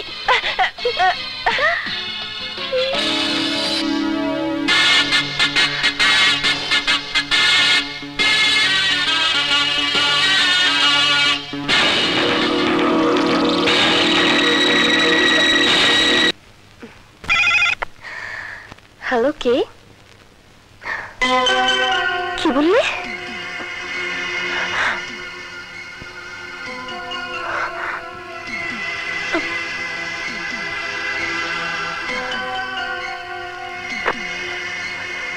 এখন আমি কি করি? এসব কথা যদি জানাজানি হয়ে যায় তাহলে না না, এ হতে পারে না। সে আমাকে 1 মাসের সময় দিয়েছে, তারপর সে বাড়িতে চলে আসবে, সবাইকে সব জানিয়ে দেবে। যদি মা বাবা সজীব ওরা দেখে তাহলে না না না না, ওকে বোঝাতে হবে, ওকে এখানে কিছুতেই আসতে দেওয়া যাবে না। ভাবি, তুমি অমন করে আমার দিকে তাকিয়েছো কেন? না না না কিছু না। তুমি এতক্ষণ কোথায় ছিলে? বাইরে। তুমি প্রতিদিন বাইরে কোথায় যাও আমাকে একটু খুলে বলবে? হ্যাঁ ভাবি, তোমাকে সব খুলে বলবো বলেই আমি ঠিক করেছি। তোমার সাথে আমার কিছু জরুরি কথা আছে। বলো। তার আগে তোমাকে বলতে হবে, কথাটা তুমি কাউকে বলতে পারবে না। আমার মাথা ছুঁয়ে বলো, তুমি কাউকে কথা বলবে না। যদি বলো তাহলে আমার মৃত্যু হবে। না না, আমি বলবো না, আমি বলবো না। হ্যাঁ তাহলে এসো, আমার ঘরে এসো।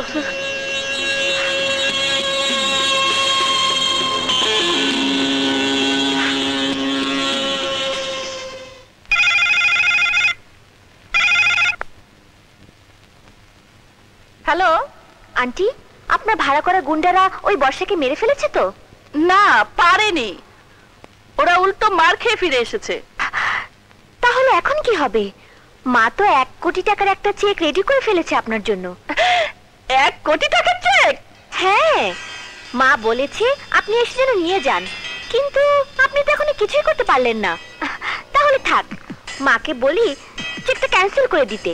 না না না না, আমি তোমাকে কথা দিচ্ছি, 1 মাসের মধ্যেই ওই বউকে আমি বাড়ি ছাড়া করেই ছাড়বো। তুমি আমাকে 1 মাসের সময় দাও মা। 1 মাস সময়? এ তো বেশি হয়ে যায়। তবু আপনি যখন বললেন আমি দিতে রাজি আছি, আপনি এসে তাহলে চেকটা নিয়ে যান। থ্যাংক ইউ মা, থ্যাংক ইউ। আমি এক্ষুনি আসছি। মা, আমি ভাবিকে নিয়ে একটু বাইরে যাচ্ছি। বাইরে কেন? তোর ভাবি যদি জাহান্নামেও যায় তাতেও আমার কোনো আপত্তি নেই।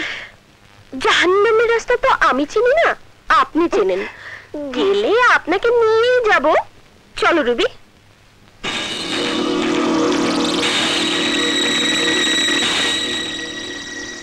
তোকে জাহান্নামে পাঠাতে হলে যদি আমাকেও জাহান্নামে যেতে হয় তাতে আমি রাজি। জাহান্নাম নয়, এই 1 কোটি টাকা দিয়ে আপনি বেহেশতে যাবেন আন্টি। তুমি আমাকে কাজ শেষ করার আগে 1 কোটি টাকা দিয়ে দিচ্ছ? অ্যাডভান্স দিচ্ছি, আরো তো 1 কোটি টাকা পাওনা আছে। শুধু 1 কোটি নয়, এর সাথে আমার আমেরিকার বাড়িটাও। আহারে, তোমরা কত ভালো, কত সুন্দর। আর আমার ছেলে হীরা রেখে কাজ নিয়ে সংসার করছে, একদিন সে কাছে তার জীবনটা কেটে টুকরো টুকরো হয়ে যাবে। না না আন্টি, আপনার ছেলের জীবনের কোনো ক্ষতি আমি চাই না। আমি শুধু চাই ওই বউটা বাড়ি থেকে বের হয়ে আপনার ছেলের জীবন থেকে সরে যাক, আর আমার মেয়ে তোর ছেলের বউ হয়ে প্রবেশ করবে। আর তার বিনিময়ে আপনি পাবেন আরো 1 কোটি টাকা, আমেরিকার বাড়ি। ধন্যবাদ মা রিতা। নো, রিতা না, আপনি আমাকে বৌমা বলবেন। বৌমা? শুধু বৌমা না, বলুন গুড লাক বৌমা। গুড লাক বৌমা। এবার আসুন। এবার আসুন। না না, এটা বলতে বলিনি, আপনাকে এবার যেতে বলেছি, কাজ শুরু করতে বলেছি। হ্যাঁ, এবার ভয়ঙ্কর কাজ শুরু করব। গুন্ডাদের দিয়ে তাড়াতে পারিনি, কিন্তু ওকে বিষ খাইয়ে মেরে ফেলতে পারবো। এই বিষটা খুবই মারাত্মক। 2 থেকে 5 ফোঁটা পান করলে সাথে সাথে জ্বালা পোড়া শুরু হয়ে যায়। যদি 1 ঘন্টার মধ্যে ওয়াশ করা না হয় তাহলে রোগীকে বাঁচানো যাবে না। আর যদি 1 ঘন্টার মধ্যে ওয়াশ করা হয় তাহলে রোগী বেঁচে যাবে তো? হ্যাঁ, কিন্তু আপনি হঠাৎ এই বিষ সম্পর্কে জানতে চাইছেন কেন? না, এমনি আমার সাজানো বাগানে একটা সাপ ঢুকেছে, সেই সাপ মারার জন্য বিষটা আমি সংগ্রহ করেছি। কিন্তু এটা সাপ মারার ওষুধ না, এটা মারাত্মক বিষ। পয়জন থেকে আপনি সাবধানে থাকবেন। হ্যাঁ হ্যাঁ, অবশ্যই সাবধানে থাকবো। বর্ষা, তুই আর বাঁচতে পারবি না। এই বিষ তোকে মৃত্যুর দ্বারে পাঠিয়ে দেবে।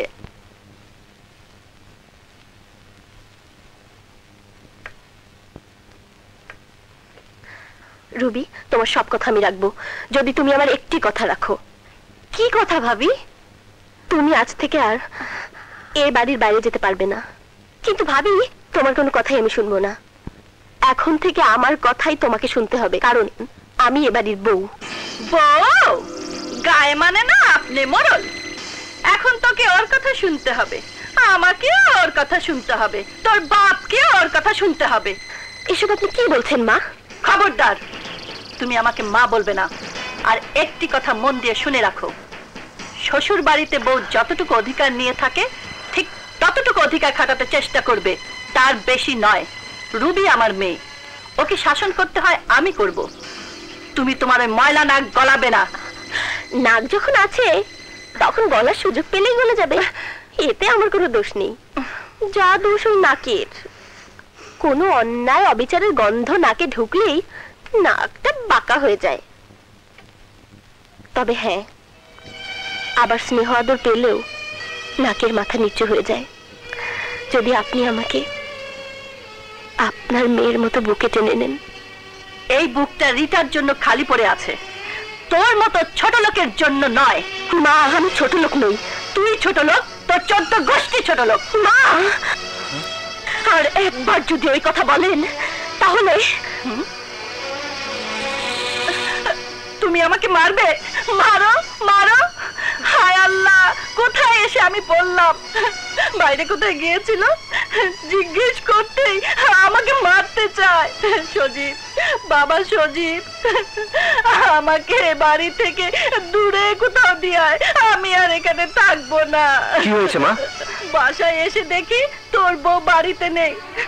আমি জিজ্ঞেস করি কোথায় গিয়েছিলে, এটাই নাকি আমার অন্যায় হয়েছে, তাই আমাকে মারতে চাইছে। আপনার সাথে আমার কথা বলতে রুচিতে বাঁধে, ঘৃণা হয়। আপনি মা না, আপনি মা জাতের কলঙ্ক। এত মিথ্যে কথা আপনি বলতে পারেন? বর্ষা, তোমার এত বড় সাহস, তুমি আমার মাকে মারতে চাও, তাকে অপমান করো। এসব তুমি কি বলছো সুজিত? যা নিজের কানে শুনেছি তাই বলছি। তুমি কোথায় গিয়েছিলে মা তা জিজ্ঞেস করতে পারেন না? তার জন্য মাকে তুমি... ভাইয়া, খবরদার নবী, আমাদের মাঝে তুই কোনো কথা বলতে আসবি না। বর্ষা, তুমি এক্ষুনি মায়ের পা ধরে ক্ষমা চাও, ক্ষমা চাও। না না সজীব, ও না হয় ভুল করেই ফেলেছে, ওকে ক্ষমা চাইতে হবে না, আমি ওকে ক্ষমা করে দিয়েছি। বৌমা, তুমি সজীবকে নিয়ে ঘরে যাও, ওর মাথাটা ঠান্ডা করো, যাও।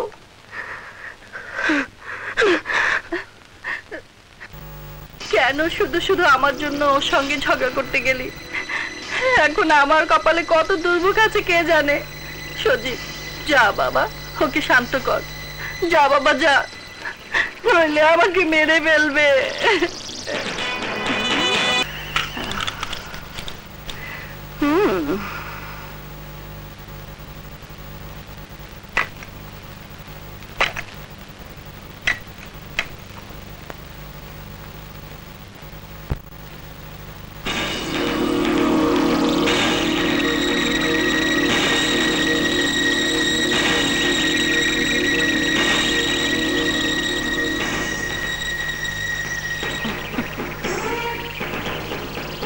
আমার সাথে যুদ্ধের ফলাফলটা দেখেছো?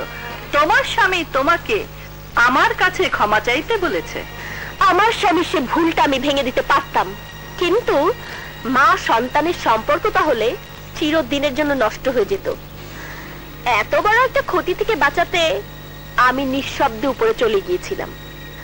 আর তাতেই যদি আপনি মনে করে থাকেন আপনি যুদ্ধে জয় করেছেন, তাহলে আপনি ভুল করেছেন মা। আমি ভুল কখনো করি না। কালকেরটা ছিল ভূমিকা, সিনেমা ট্রেলার, আজ হবে আসল সিনেমা, এবং আজকের পর থেকে তোমাকে এ বাড়ি ছেড়ে চলে যেতে হবে। অন্যায়ের কাছে হেরে বিদায় নেওয়ার মতো মেয়ে আমি নই। আপনি যতই ষড়যন্ত্র করুন না কেন, আমি এ বাড়ি থেকে কোনো দিনও যাব না। যাবে যাবে, এই গ্লাসে দুধটুকু তোমাকে এই বাড়ি থেকে চির বিদায় দেবে। শুনেছি মা তার সন্তানকে বুকের দুধ পান করিয়ে মাতৃত্বের স্বাদ পায়, সন্তান পায় মায়ের আদর স্নেহ মমতা। অভাগী আমি। আমার জন্মের পর আমার মা মারা গেছে। মায়ের বুকের দুধ এবং আদর স্নেহ মমতা কিছুই পাইনি। স্বপ্ন দেখতাম শাশুড়িকে মা ডেকে তার বুকে জড়িয়ে থেকে আদর স্নেহ মমতায় নিজেকে ভরিয়ে নেব, কিন্তু আমার সে স্বপ্ন আপনি ভেঙে খান খান করে দিয়েছেন মা। মা, আমি যদি কোনো অপরাধ করে থাকি তাহলে আমাকে শাস্তি দিন, কিন্তু আপনার বুকের স্নেহ মমতা থেকে আপনি আমাকে বঞ্চিত করবেন না। আপনার পায়ে আমাকে স্থান দিন, বিনিময়ে আমি আর কিছুই চাই না। আমি সারা জীবন আপনার সেবা করব।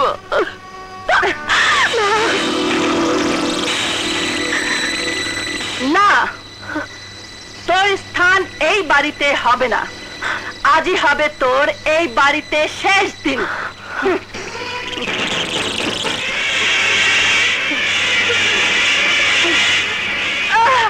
বিষ বিষ বিষ বিষ, আমাকে বাঁচাও। বিষ, আমাকে বাঁচাও। সজীব, বিষ, আমি মরে গেলাম। কি হয়েছে? কি হয়েছে মা? তোর বউ আমাকে দুধের সাথে বিষ দিয়েছে। বিষ? বিষ দিয়েছি আমি? কাল তুই তোর বউকে ক্ষমা চাইতে বলেছিস বলে আজ সে প্রতিশোধ নিতে ও আমাকে দুধের সাথে বিষ খাইয়ে দিয়েছে। মিথ্যে কথা, সব মিথ্যে কথা। মা, মরে গেলাম, আমাকে হাসপাতালে নিয়ে যা বাবা। হাসপাতাল। আব্দুল, আব্দুল ড্রাইভারকে গাড়ি বের করতে বল, জলদি।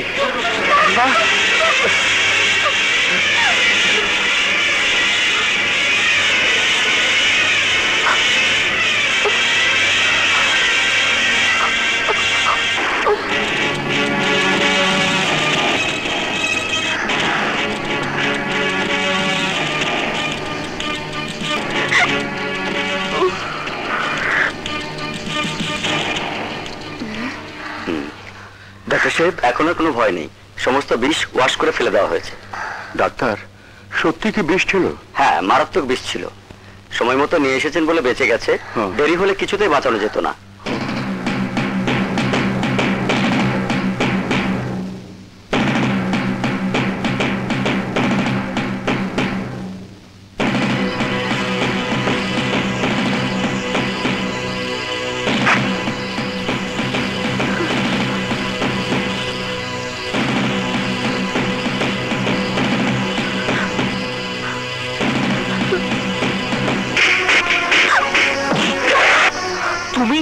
তুমি আমার মাকে বিষ দিয়ে মেরে ফেলতে চেয়েছিলে? বলো, বলো আমার মা কি অপরাধ করেছিল? কেন বিষ দিয়ে তাকে মেরে ফেলতে চেয়েছিলে? বলো, বলো, বলো। না, অন্যায় ভাবে আমাকে মারার কোনো অধিকার তোমার নেই। অন্যায়? আমার জন্ম দেয়নি মাকে তুমি মেরে ফেলতে চেয়েছিলে, সেটা অন্যায় নয়? যদি কেউ তা করে থাকে তবে তা 100 বার অন্যায়। কিন্তু কোনো মিথ্যে কথাকে বিশ্বাস করে কারো কোনো জবাবদিহিতা না শুনে কারো উপর অত্যাচার করা তার চেয়ে বড় অন্যায়। কি জবাব দেবে তুমি? মা নিজে বিষ খেয়েছে? আমার উপর দুর্নামের বোঝা চাপিয়ে দিয়ে এ বাড়ি থেকে তাড়াবার জন্য মা নিজেই বিষ খেয়েছেন। বিশ্বাস করো, বিশ্বাস করো, এই মক্কা শরীফের কসম খেয়ে বলছি, আমি তোমার মাকে বিষ দেইনি। তোমার মা যদি বলে আমি তাকে বিষ দিয়েছি, তবে সেই বিষ খেয়েই আমি নিজেই আত্মহত্যা করব। মানে সজীব বর্ষার চুল ধরে টেনে বাড়ি থেকে বের করে দিয়েছে। কি ভাবছো তুমি? না কিছু না। আমার সজীব এখন আসছে না কেন? মা, আমি এসেছি। আয় বাবা আয়। ভাগ্যিস তুই আমাকে সময় মতো নিয়ে এসেছিলি, নইলে আমার মরা মুখ তোকে দেখতে হতো। শোন বাবা, ওই মেয়ে আজ আমাকে বিষ দিয়েছে, কাল তোকে বিষ দেবে। তুই ওকে ত্যাগ কর, তালাক দে বাবা। দেব মা, তোমার কথা যদি সত্যি হয় নিশ্চয় ওকে আমি তালাক দেব। তবে মা, ফাঁসির আসামির মৃত্যুর আগে কিছু বলার থাকে, তাই বর্ষা তোমাকে কিছু বলতে এসেছে।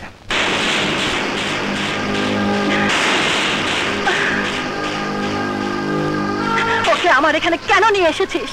ও খুনি, ডাইনি, ওকে তারা। ওর সাথে আমি কোনো কথা বলতে চাই না। কথা আপনাকে বলতেই হবে মা। মুসলমানদের সবচেয়ে পবিত্র ধর্মগ্রন্থ এই কোরআন শরীফ। নিন, এই কোরআন শরীফ ছুঁয়ে আপনি বলুন আমি আপনাকে বিষ দিয়েছি।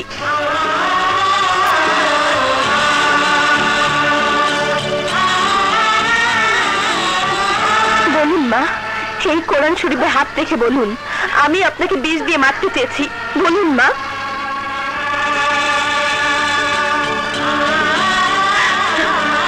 বলুন মা, এই কোরআন শরীফ ছুঁয়ে বলুন আমি আপনাকে বিষ দিয়ে মারতে চেয়েছি। বলুন মা, বলুন, সত্য কথাটা বলুন মা। আমি আপনার ছেলের বউ হব, আর তার জন্যে আমি তোকে 2 কোটি টাকা দিব সালমা। বলুন, সত্য কথাটা বলুন।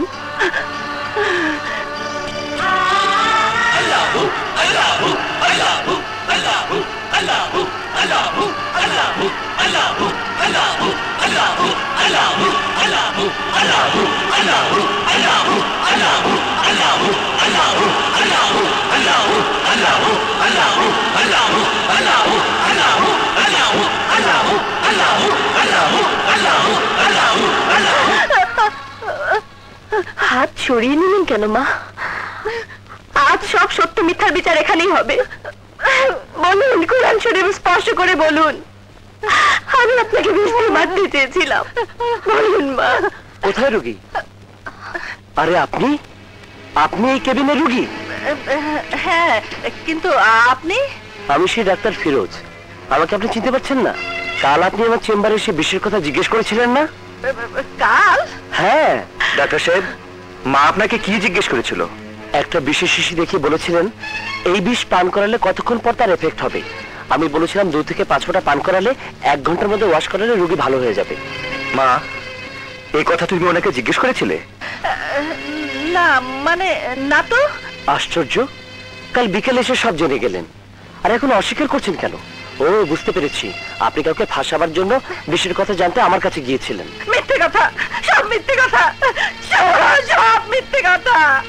বড় সাহেব, এই দেন ম্যাম সাহেবের ঘরে এই বিশেষ শিশিটা পাইছি। দেন ডাক্তার সাহেব। হ্যাঁ, এই তো সেই বিশেষ শিশি। এটা নিয়ে তো গতকাল আমার কাছে এসেছিলেন। মা তুমি? না মানে মা, আপনি কোরআন শরীফ স্পর্শ করে মিথ্যে বলতে পারতেন না, তাই কোরআন শরীফ স্পর্শ করেননি। কিন্তু আল্লাহর কালামের এতই গুণ যে সত্য আপনি আপনি প্রকাশ হয়ে গেল।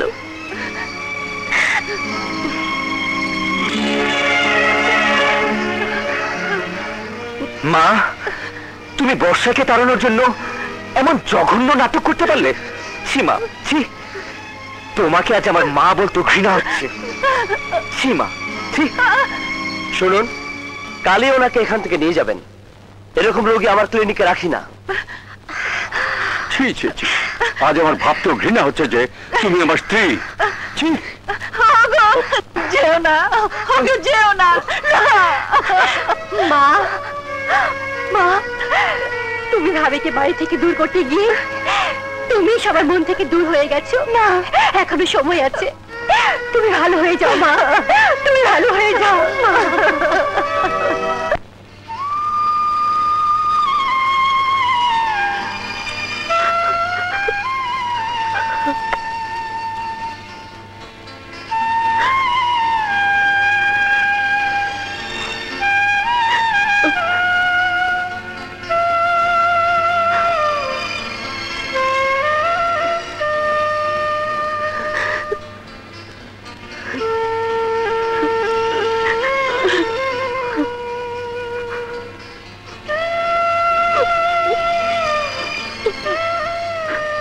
এখানে তোমাকে আমি মেরেছি,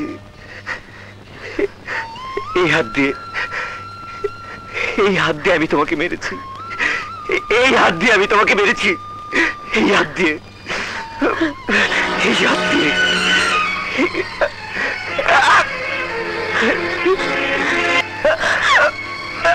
তুমি কি করছো তুমি? আমি হাত কেটে ফেলছি, এই হাত দিয়ে, এই হাত দিয়ে আমি তোমার গায়ে, না না, এই হাত আমি রাখবো না। তোমার কোনো দোষ নেই, যে কোনো সন্তান তার মায়ের এই বিপদে এভাবেই উত্তেজিত হয়ে যেত। আমি অপরাধী, তুমি আমাকে মাফ করে দেবো বর্ষা। তুমি ও কথা তুমি বলো না, আমার কাছে তোমার কোনো অপরাধ নেই। বর্ষা, সুজি, তোমার ভালোবাসা থেকে আমাকে বঞ্চিত করো না, তাহলে আমি বাঁচবো না। তোমাকে ছাড়া আমিও বাঁচবো না বর্ষা, আমিও বাঁচবো না, বাঁচবো না বর্ষা। এ বাড়িতে যত ঝড় আসুক, বিপদ আসুক, তোমার ভালোবাসা থাকলে সব আমি হাসি মুখে সহ্য করে যাব। বর্ষা, আমরা আর এ বাড়িতে থাকবো না। মা যখন তোমাকে দেখতেই পারে না, তখন আমি তোমাকে নিয়ে অন্য কোথাও চলে যাব। না, ও কথা বলো না। তুমি এ বাড়ির একমাত্র ছেলে, আমার জন্য তুমি বাড়ি ছেড়ে চলে যাবে, এই দুঃখ কষ্ট মা বাবা কেউ সহ্য করতে পারবে না। কিন্তু মা, মাকে তুমি কিছুই বলবে না, আমি তোমায় কসম দিচ্ছি। মাকে তুমি কিছুই বলবে না, মাকে আমি ঠিক করবই, এই তুমি শপথ করে বলছি, মাকে আমি ঠিক করবই।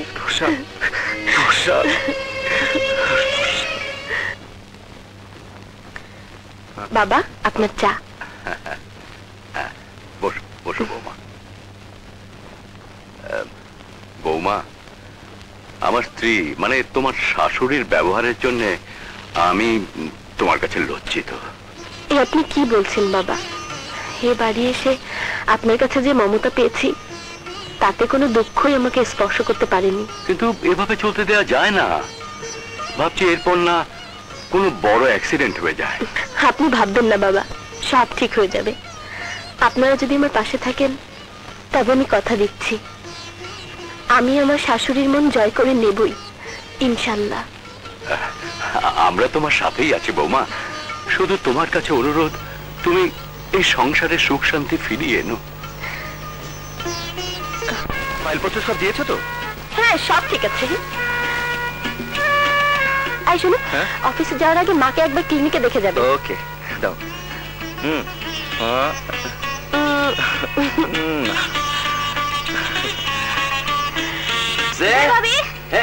আমার ডাকছেন ভাবি সাহেবা? ব্যাক কর, ডাকলো শুনে এলাম। আবার যে কি আমরা ডাকছেন? তুই আমার ব্যাক কল খুলি। চুপ চুপ। না না, দেখেন ভাবি সাহেব কি কয়। আর ঝগড়া করতে হবে না। এই শোন, মার জন্য ক্লিনিকে খাবার পাঠাতে হবে। আরে ক্লিনিকে পাঠাইতে হইব না, ওই যে দেখেন আয় পড়ছে।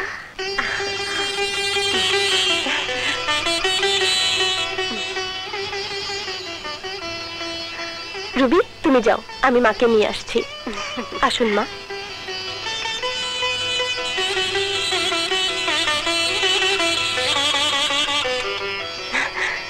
আব্দুল, আব্দুল, মার জন্য এক গ্লাস দুধ নিয়ে এসো। থাক, জুতো মেরে আর গরুদান করতে হবে না। মা, আপনি যতই কিছুই করুন না কেন, আমাদের বউ শাশুড়ির যুদ্ধে আপনি কিন্তু হেরেই যাবেন। আমি জয়ী হব। আমার জীবনে পরাজয় বলে কিছু নেই। আমি আসার পর থেকে আপনি প্রতিটি নাটকে হেরে যাচ্ছেন। বিষ পান করে মৃত্যুর ঝুঁকি নিয়েও আপনি আমাকে পরাজিত করতে পারেননি। আমার কাছে আমার সততা আছে, সেই সততার কাছে অন্যায় মিথ্যে পরাজিত হবেই। এই নেন তুই।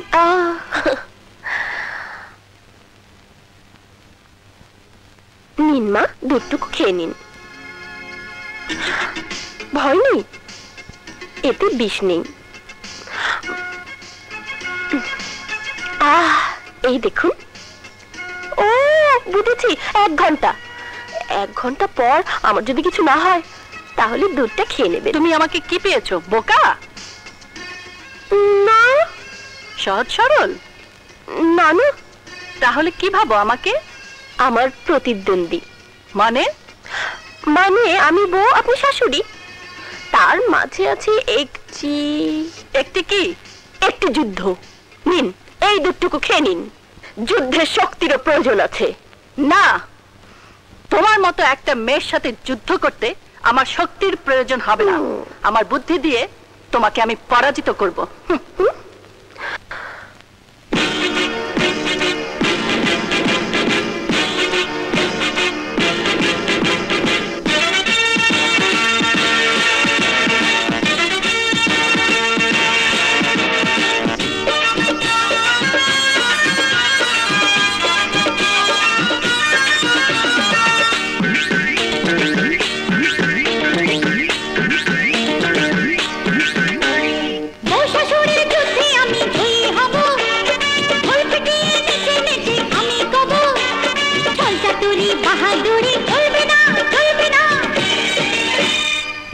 বলো বাড়ির লোক স্বৈরাচারের পতন হোক, বলো বলো বাড়ির লোক স্বৈরাচারের পতন হোক, পতন হোক,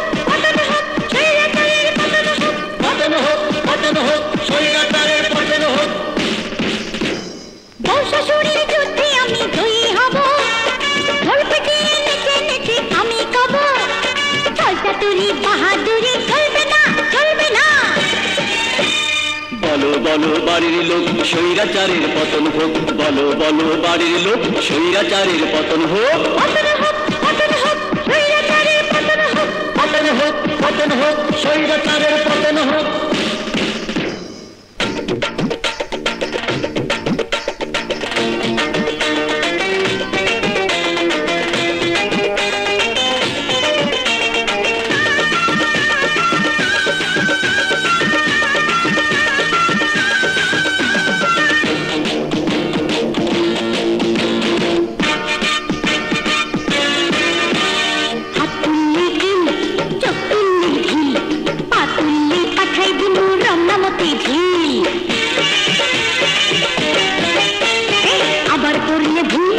ছিড়ব মাথার চুল অন্য ঘরে বসাই রাখুন বাইরে দিয়ে আখি ঘরের নিজের কান ভালো হইয়া যান আরে ঘরের নিজের কান ভালো হইয়া যান আমের কেন দুনিয়াটা ভগেরই মূল্য বলো বলো বাড়ির লোক স্বৈরাচারের পতন হোক বলো বলো বাড়ির লোক স্বৈরাচারের পতন হোক পতন হোক পতন হোক স্বৈরাচারের পতন হোক পতন হোক পতন হোক স্বৈরাচারের পতন হোক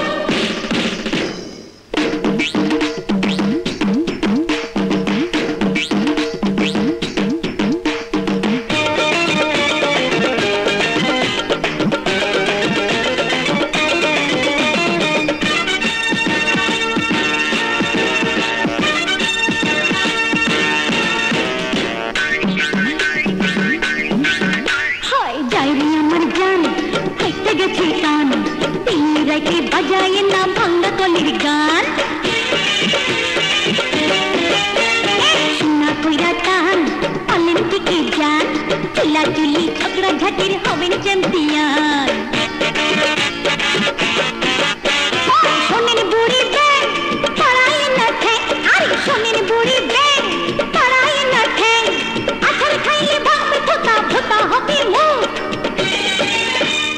বলো বলো বাড়ির লোক স্বৈরাচারের পতন হোক বলো বলো বাড়ির লোক স্বৈরাচারের পতন হোক পতন হোক পতন হোক স্বৈরাচারের পতন হোক পতন হোক পতন হোক স্বৈরাচারের পতন হোক এই বউ শাশুড়ির যুদ্ধে আমি জয়ী হব ঢোল পিটিয়ে নেচে নেচে আমি কব চল চাতুরি বাহাদুরি চলবে না চলবে না বলো বলো বাড়ির লোক স্বৈরাচারের পতন হোক বলো বলো বাড়ির লোক স্বৈরাচারের পতন হোক পতন হোক পতন হোক স্বৈরাচারের পতন হোক পতন হোক পতন হোক স্বৈরাচারের পতন হোক বউ শাশুড়ির যুদ্ধে আমি জয়ী হব ঢোল পিটিয়ে নেচে নেচে আমি কব চল চাতুরি বাহাদুরি চলবে না চলবে না বলো বলো বাড়ির লোক স্বৈরাচারের পতন হোক বলো বলো বাড়ির লোক স্বৈরাচারের পতন হোক পতন হোক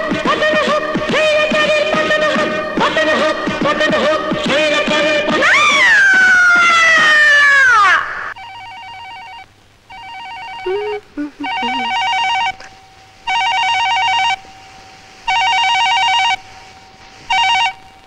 হ্যালো আমি এখনই দেখা করতে চাই না না তুমি এখানে এসো না তাহলে সব জানাজানি হয়ে যাবে কিন্তু আমার আর সহ্য হচ্ছে না ভালোবাসার মধ্যে কেন এত বাধা আমি বুঝতে পারছি না তুমি আর কতদিন সবুর করো তোমার কাছে তো আমি 1 মাস সময় চেয়েছি না আমি আর অপেক্ষা করতে পারছি না এক একটা মিনিট ঘন্টা দিন আমার কাছে হাজার হাজার যুগের মতো মনে হচ্ছে এই বিরহ বেদনা আমার আর সহ্য হচ্ছে না আমি আসছি না না এখানে এসো না প্লিজ আমি তোমার কাছে আসছি তোমার ঠিকানাটা বলো 127 শ্যামলী তুমি ওখানে থেকো আমি এক্ষুনি আসছি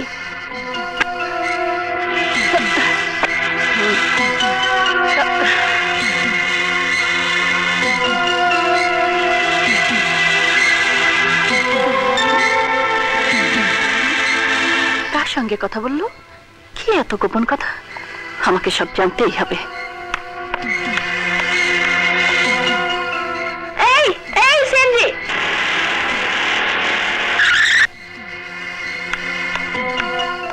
শ্যামলী চলো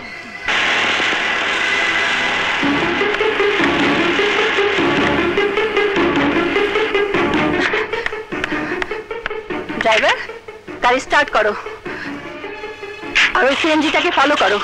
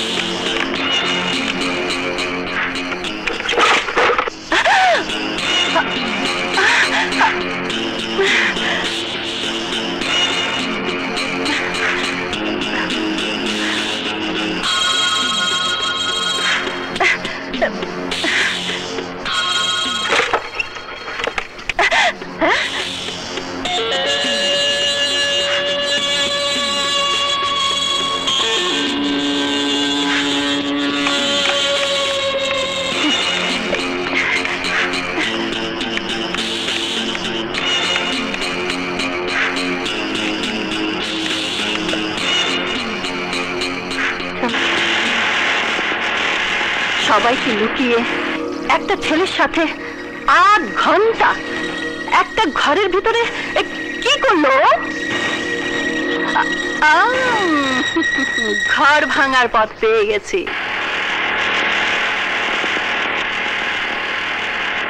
দাঁড়াও দাঁড়াও,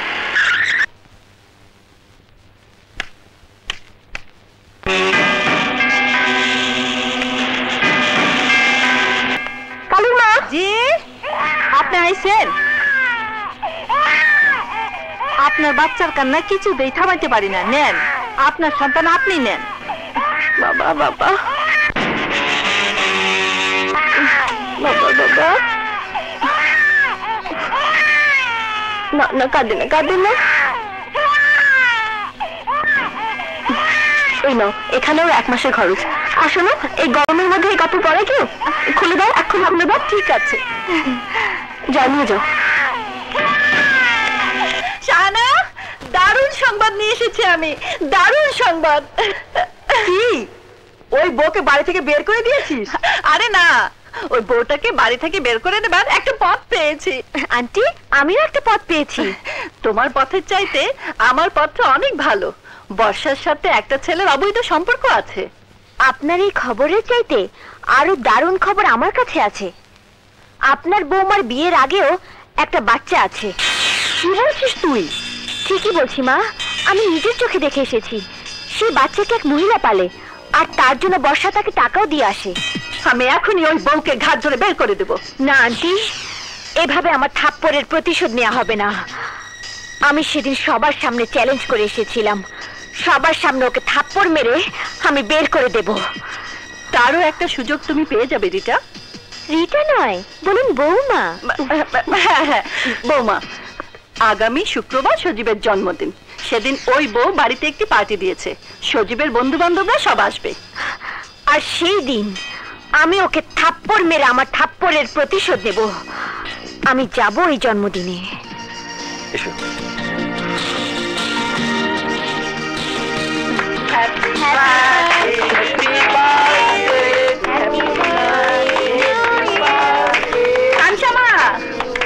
কেকটা ভেতর থেকে কেটে রেডি করে নিয়ে এসো, যাও।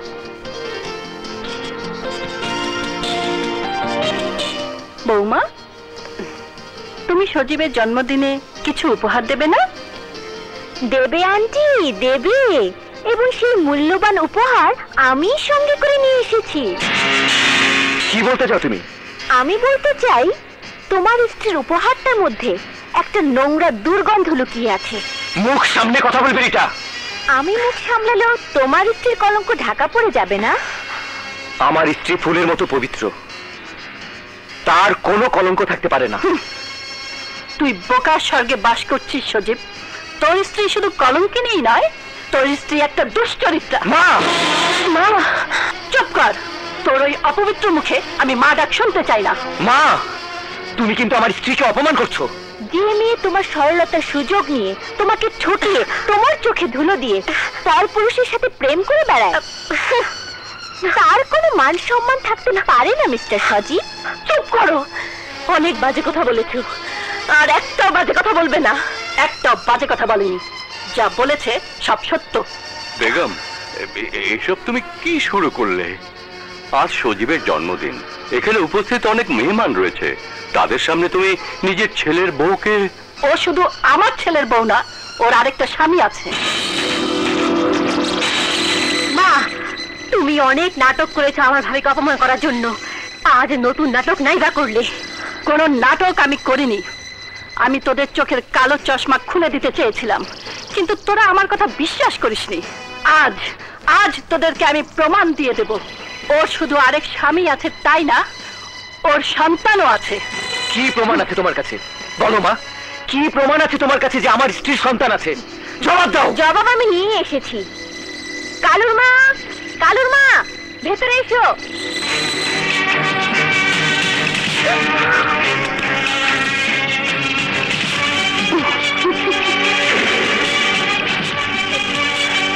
কে ওই মহিলা? ও হচ্ছে কালুর মা, আর ওর কোলের এই বাচ্চা। কালুর মা, তোমার কোলের এই বাচ্চাকে তার মায়ের কোলে তুলে দাও।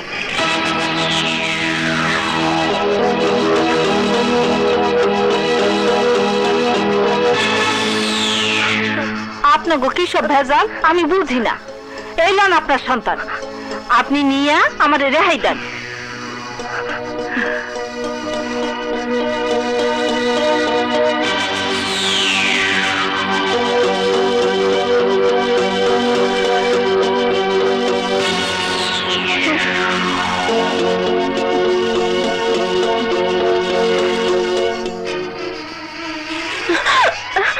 বর্ষা, ওই মহিলা তার কোলে বাচ্চা দিয়ে তোমাকে বলল এই সন্তান তোমার। বলো কার সন্তান এই বাচ্চা? বলো এই শিশু কার সন্তান? অপরাধ যখন প্রকাশ হয়ে যায় তখন মুখে কোনো কথা থাকে না সজীব। বর্ষা, কথা বলো, তুমি জবাব দাও। বলো বলো এই বাচ্চা তোমার নয়। বলো ওরা যা বলছে সব নাটক, সব মিথ্যে। বলো বর্ষা, বলো, জবাব দাও। বর্ষার জবাব দেওয়ার কোনো ক্ষমতা নেই মিস্টার সজীব। মা আর যাই করুক নিজের সন্তানকে কোনোদিন অস্বীকার করতে পারে না। মিথ্যে কথা, এই সন্তান বর্ষার নয়। বর্ষা, বর্ষা তুমি চুপ করে আছো কেন? বলো বলো এই সন্তান তোমার নয়। বলো বর্ষা, এই সন্তান তোমার নয়। বলো। ও আর কি বলবে বাবা, ধরা পড়ে এখন পাথর হয়ে গেছে, আর পাথরের মুখে কোনোদিন কথা ফুটে না। পাথরকেও কথা বলানো যায় মা। আমি ওর কথা বের করছি। সেদিন মেহমানদের সামনে আমাকে তুই থাপ্পড় মেরেছিলি, আজ সবার সামনে সেই থাপ্পড় আমি তোকে ফিরিয়ে দিচ্ছি।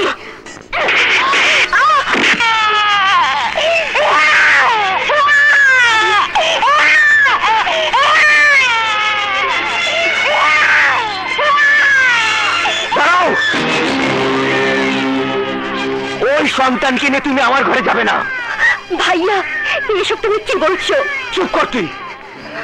আমার এতদিনের ভালোবাসা, বিশ্বাস সব ভেঙে গুঁড়ো করে দিয়েছে ও। আমি বলছি এ বর্ষার সন্তান নয় সজীব। বাবা তাহলে ওকে উত্তর দিতে বলো, এই কার সন্তান ও বলুক। বৌমা তুমি সত্যি কথাটা খুলে বলো। আমি বলতে পারবো না বাবা। পাপ কি কেউ কোনোদিন স্বীকার করে? অস্বীকার করতে পারো তুমি? কাল ফোন পেয়ে তোমার প্রেমিকের কাছে যাওনি? কমলাপুর বস্তিতে গিয়ে কালুর মার কাছে শিশুকে পালার জন্য টাকা দিয়ে আসুনি? বলো বর্ষা, বলো, উত্তর দাও। না না না, আমি কোনো কথাই বলবো না। তাহলে আমি বলতে বাধ্য হচ্ছি, এই মুহূর্তে তুমি এই বাড়ি ছেড়ে চলে যাও।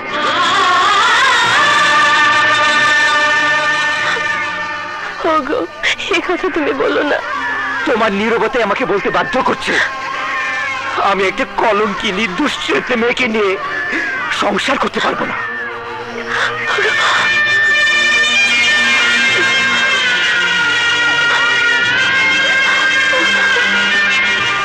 কলঙ্কি দুশ্চরিত্রা মেয়ের এ বাড়িতে কোনো জায়গা নেই। যা, বেরিয়ে যা।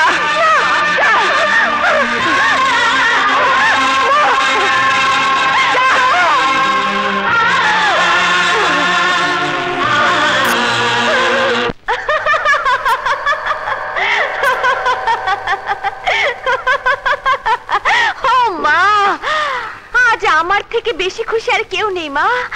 আমি খুব খুশি মা, আমি খুব খুশি যে বর্ষা এসে আমার সজীবকে ভাসিয়ে নিয়ে যেতে চেয়েছিল, সেই বর্ষাকে আমি ভাসিয়ে দিয়েছি। চিরতরে সজীবের জীবন থেকে সরে গেছে বর্ষা। এবার আমি হব সজীবের বউ। মা আমার খুব খুশি লাগছে মা। এখন সজীবের সাথেই আমার বিয়ে হবে। সব পথ পরিষ্কার। না, পথ এখনো পরিষ্কার হয়নি। কি বলছো মা? ঠিকই বলছি। শোন, এক স্ত্রী বর্তমান থাকতে কোন স্বামী সেই স্ত্রীর বিনা অনুমতিতে আরেক স্ত্রীকে গ্রহণ করতে পারে না। তার মানে খুব সোজা। যতদিন পর্যন্ত না বর্ষা সজীবকে তালাক না দেয় ততদিন সজীবের বিয়ে করা আইনসঙ্গত হবে না। কিন্তু মা, কোনো কিন্তু নেই। সজীবকে তোর বিয়ে করতে হলে বর্ষার কাছ থেকে তালাকনামা আনতে হবে, নইলে বিয়ের পর বর্ষা কেস করলে তোদের দুজনকেই জেল খাটতে হবে। না না মা, এ হতে পারে না।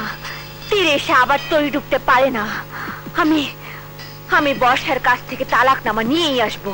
বর্ষা তোকে কিছুতেই তালাকনামা দেবে না। দিবে মা, দিবে। ওকে তালাকনামা।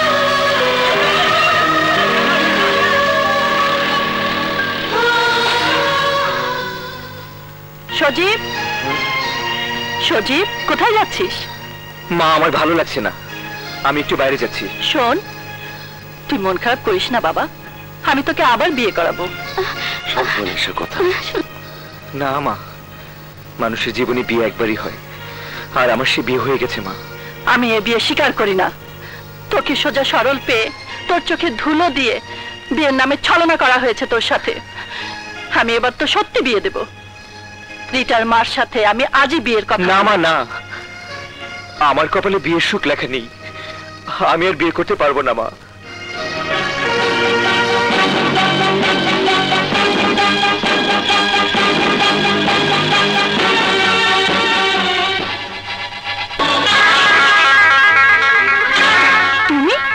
তুমি এখানে কি চাও?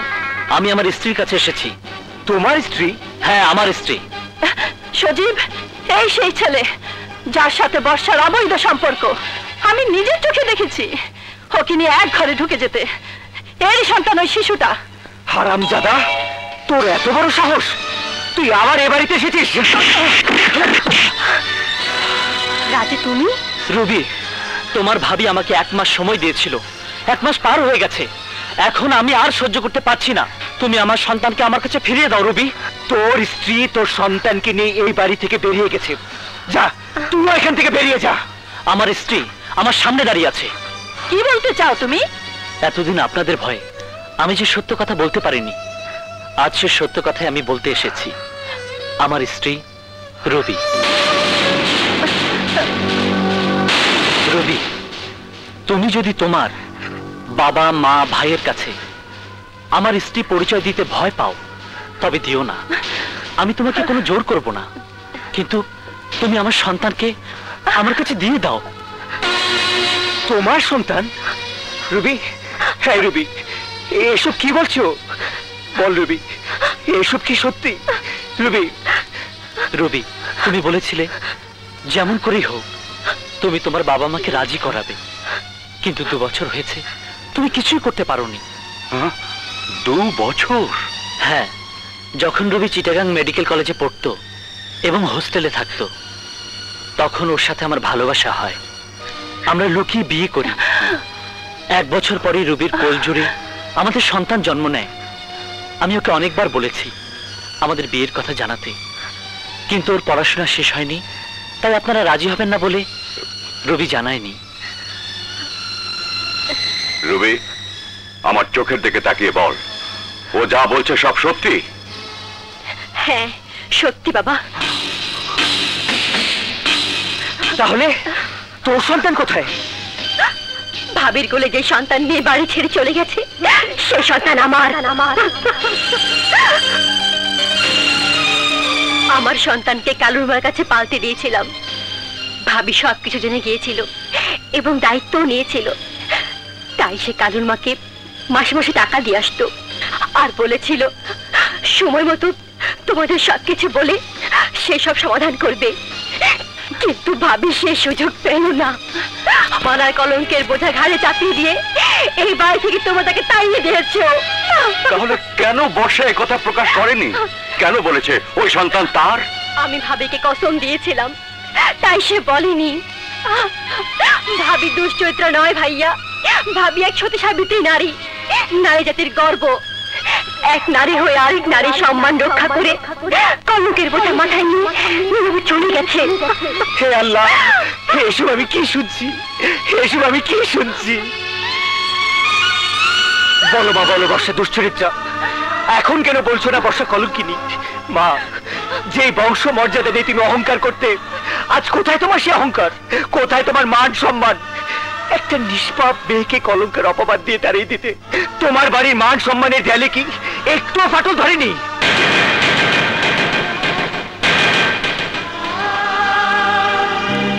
একটা সহজ সরল মেয়েকে দিনের পর দিন অত্যাচার করে দুশ্চরিত্রের অপবাদ দিয়ে বের করে দিতে এই বাড়ির মান সম্মান কি ধুলে মিশে যায়নি?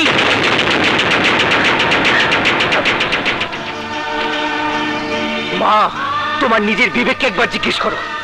যার মুখ তুমি দেখতে চাওনি সেই তোমাদের বংশের মুখ রক্ষা করে নীরবে নিঃশব্দে চলে গেছে।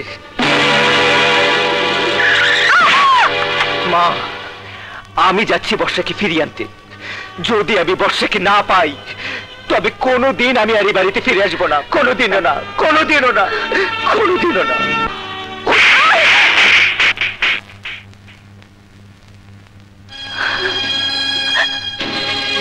শোনো সালমা, বাবা মার স্নেহ মমতা ছেড়ে মেয়েরা শ্বশুর বাড়িতে শ্বশুর শাশুড়ি নামক এক নতুন বাবা মার কাছে আসে এক নতুন স্বপ্ন নিয়ে।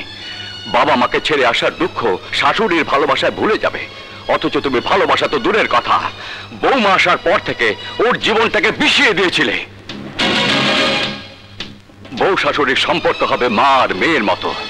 বউ শাশুড়িকে মায়ের মতো সম্মান করবে, আর শাশুড়ি বউকে মেয়ের মতো বুকে টেনে নেবে। আর তুমি কিনা বৌমাকে কলঙ্কিনী চরিত্রহীন আর মিথ্যা অপবাদ দিয়ে বাড়ি থেকে তাড়িয়ে দিয়েছো।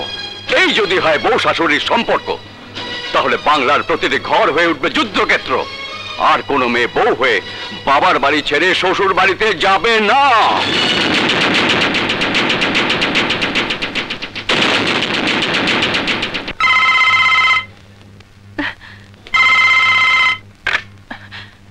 হ্যালো,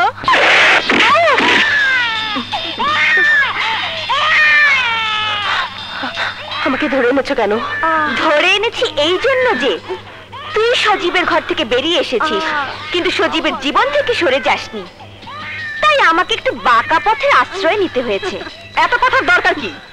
এই নে, এটা তালাকনামা, তুই এখানে সই কর। তালাকনামা? হ্যাঁ, তোকে যখন সজীব ঘর থেকে বের করে দেয় তখন তোকে তালাক দেয়নি, আর তালাক না দিলে আমি সজীবকে বিয়ে করতে পারবো না। এখানে সই করলেই তুই সজীবের বাঁধন থেকে মুক্ত হয়ে যাবি, আর মুক্ত হলেই সজীব আমাকে তার স্ত্রীর বাঁধনে বেঁধে ফেলবে। তোর মনের স্বাদে জীবনে কোনো দিনই মিটবে না। আমি এ কাগজে সই করব না। সই তোকে করতেই হবে। এতদিন শুনেছি দুটি মেয়ে এক স্বামীর ঘর করতে, আর এখন দেখছি একটি মেয়ে দুই স্বামীর ঘর করছে। ভেরি গুড, পাওয়ারফুল ওমেন তুই। তবে আমিও তোর চাইতে কম পাওয়ারফুল নই, আর তালাক তোকে কি করে দেয়াতে হবে তা আমি ভালো করেই জানি।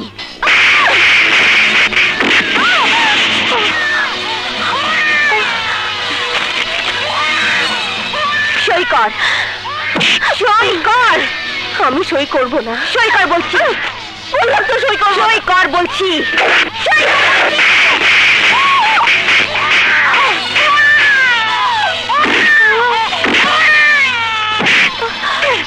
সই কর না, সই কর বললাম তো না। সই কর বলছি, বললাম তো না। সই কর।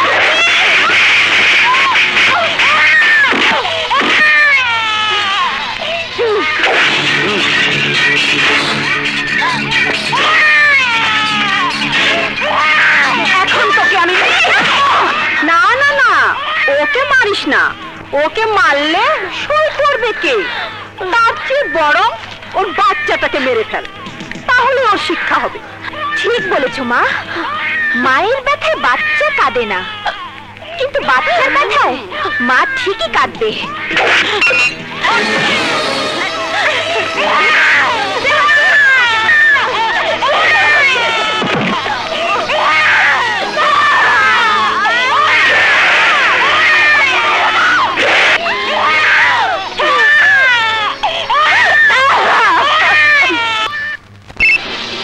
হ্যালো, কি বললে?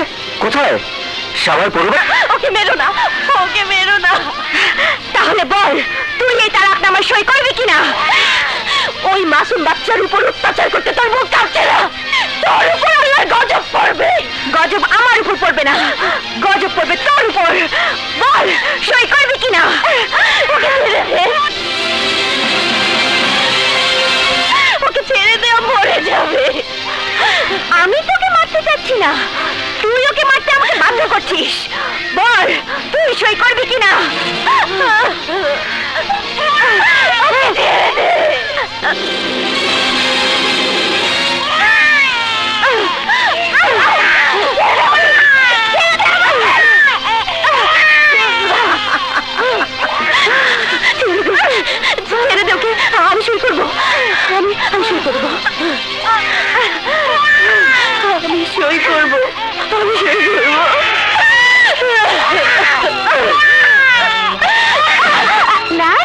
না, বাচ্চার আদর মায়া মমতা সব পরে। আগে এই তালাকনামায় সই কর।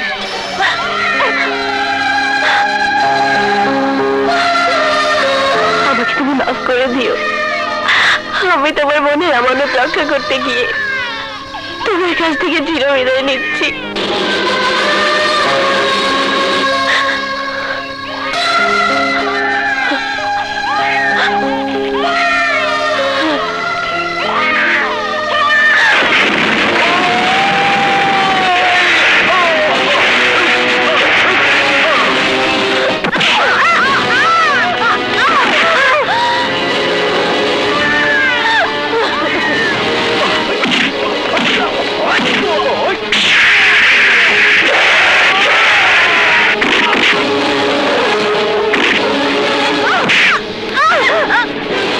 মুখ থেকে যতটুকু রক্ত ছড়িয়েছিস ঠিক ততটুকু রক্ত আমি তোর মুখ থেকে ধরাবো।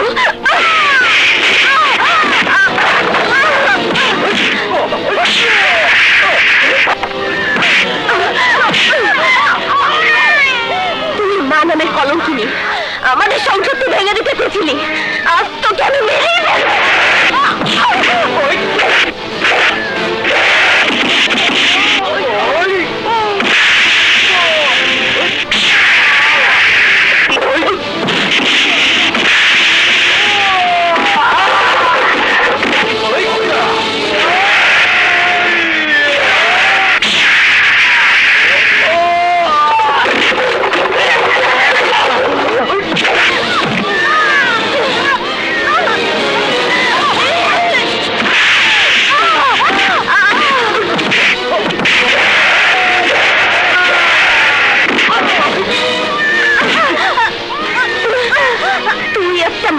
বাচ্চার বুকে পা পিষে মেরে ফেলতে চেয়েছিলি, এখন তুই বোঝ এর যন্ত্রণা কত।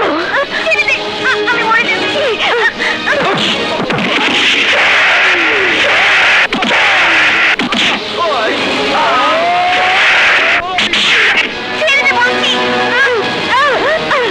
না, তোকে আমি ছাড়বো না। এই বাচ্চাটাও মরে যাচ্ছিল, তুই ওকে ছাড়িসনি। যে যন্ত্রণা তুই শিশুর বুকে দিয়েছিস সেই যন্ত্রণা আমি তোকে তিল তিল করে ফিরে দেব।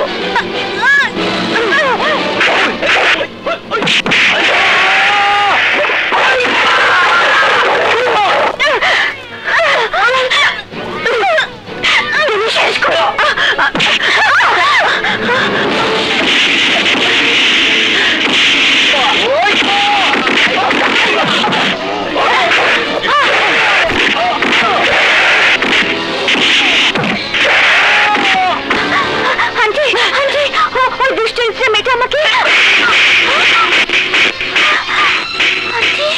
দুশ্চরিত্রা বর্ষা না, দুশ্চরিত্রা তোরা। তোরা মানুষের বিবেককে টাকা দিয়ে কিনে নষ্ট করে দিতে চাস। তোরা একটা সোনার সংসারকে লোভ দেখিয়ে উজাড় করে দিতে চেয়েছিলি। তোদের মতো দুশ্চরিত্রা আর কেউ নেই। তুই এসব কি বলছিস? তোর কি মাথা খারাপ হয়ে গেছে? না, এতদিন আমার মাথা খারাপ ছিল, এখন আমার মাথা ঠিক হয়ে গেছে। আমার লক্ষ্মী বৌমাকে তোদের কথায় আমি অনেক অত্যাচার করেছি। আজ সে অত্যাচারের জবাব তোদেরকে দিতে হবে।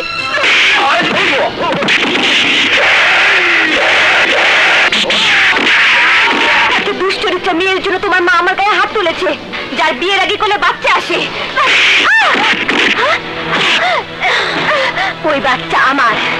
কি? ওই বাচ্চা তোমার? হ্যাঁ, আমার বাচ্চা। আর রাজুই হচ্ছে আমার স্বামী। আমার বাচ্চাকে ভাবির বাচ্চার নাম দিয়ে ভাবিকে ঘর ছাড়া করতে চেয়েছিলে, কিন্তু পারোনি। মিথ্যে কথা।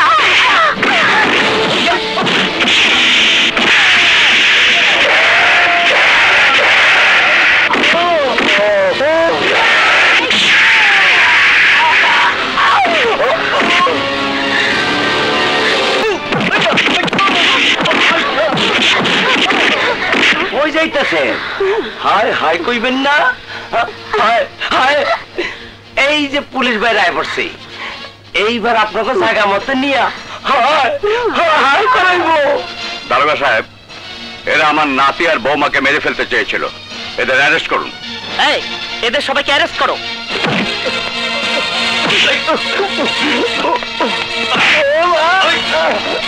এই, মুভ মুভ, নিয়ে চলো সবাইকে।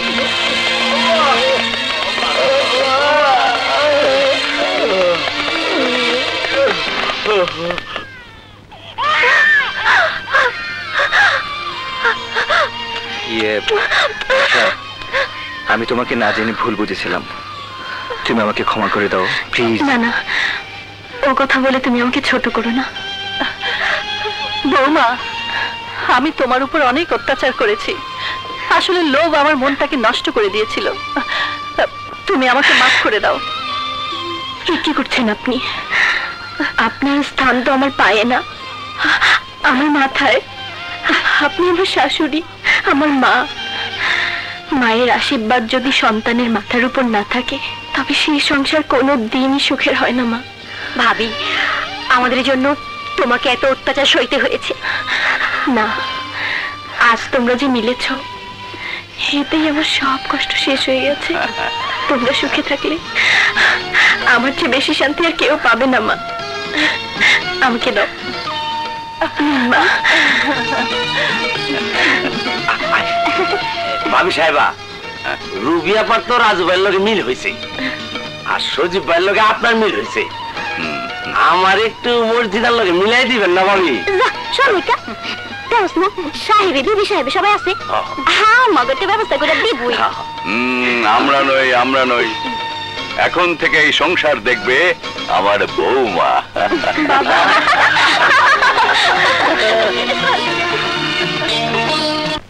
বাংলার প্রতিটি ঘর হোক বউ শাশুড়ির মিলন মেলা, বউ শাশুড়ির সম্পর্ক হোক মা ও মেয়ের মতো, তাহলে প্রতিটি ঘর সুখ ও শান্তিতে পরিপূর্ণ হয়ে উঠবে। শেষ হবে বউ শাশুড়ির যুদ্ধ।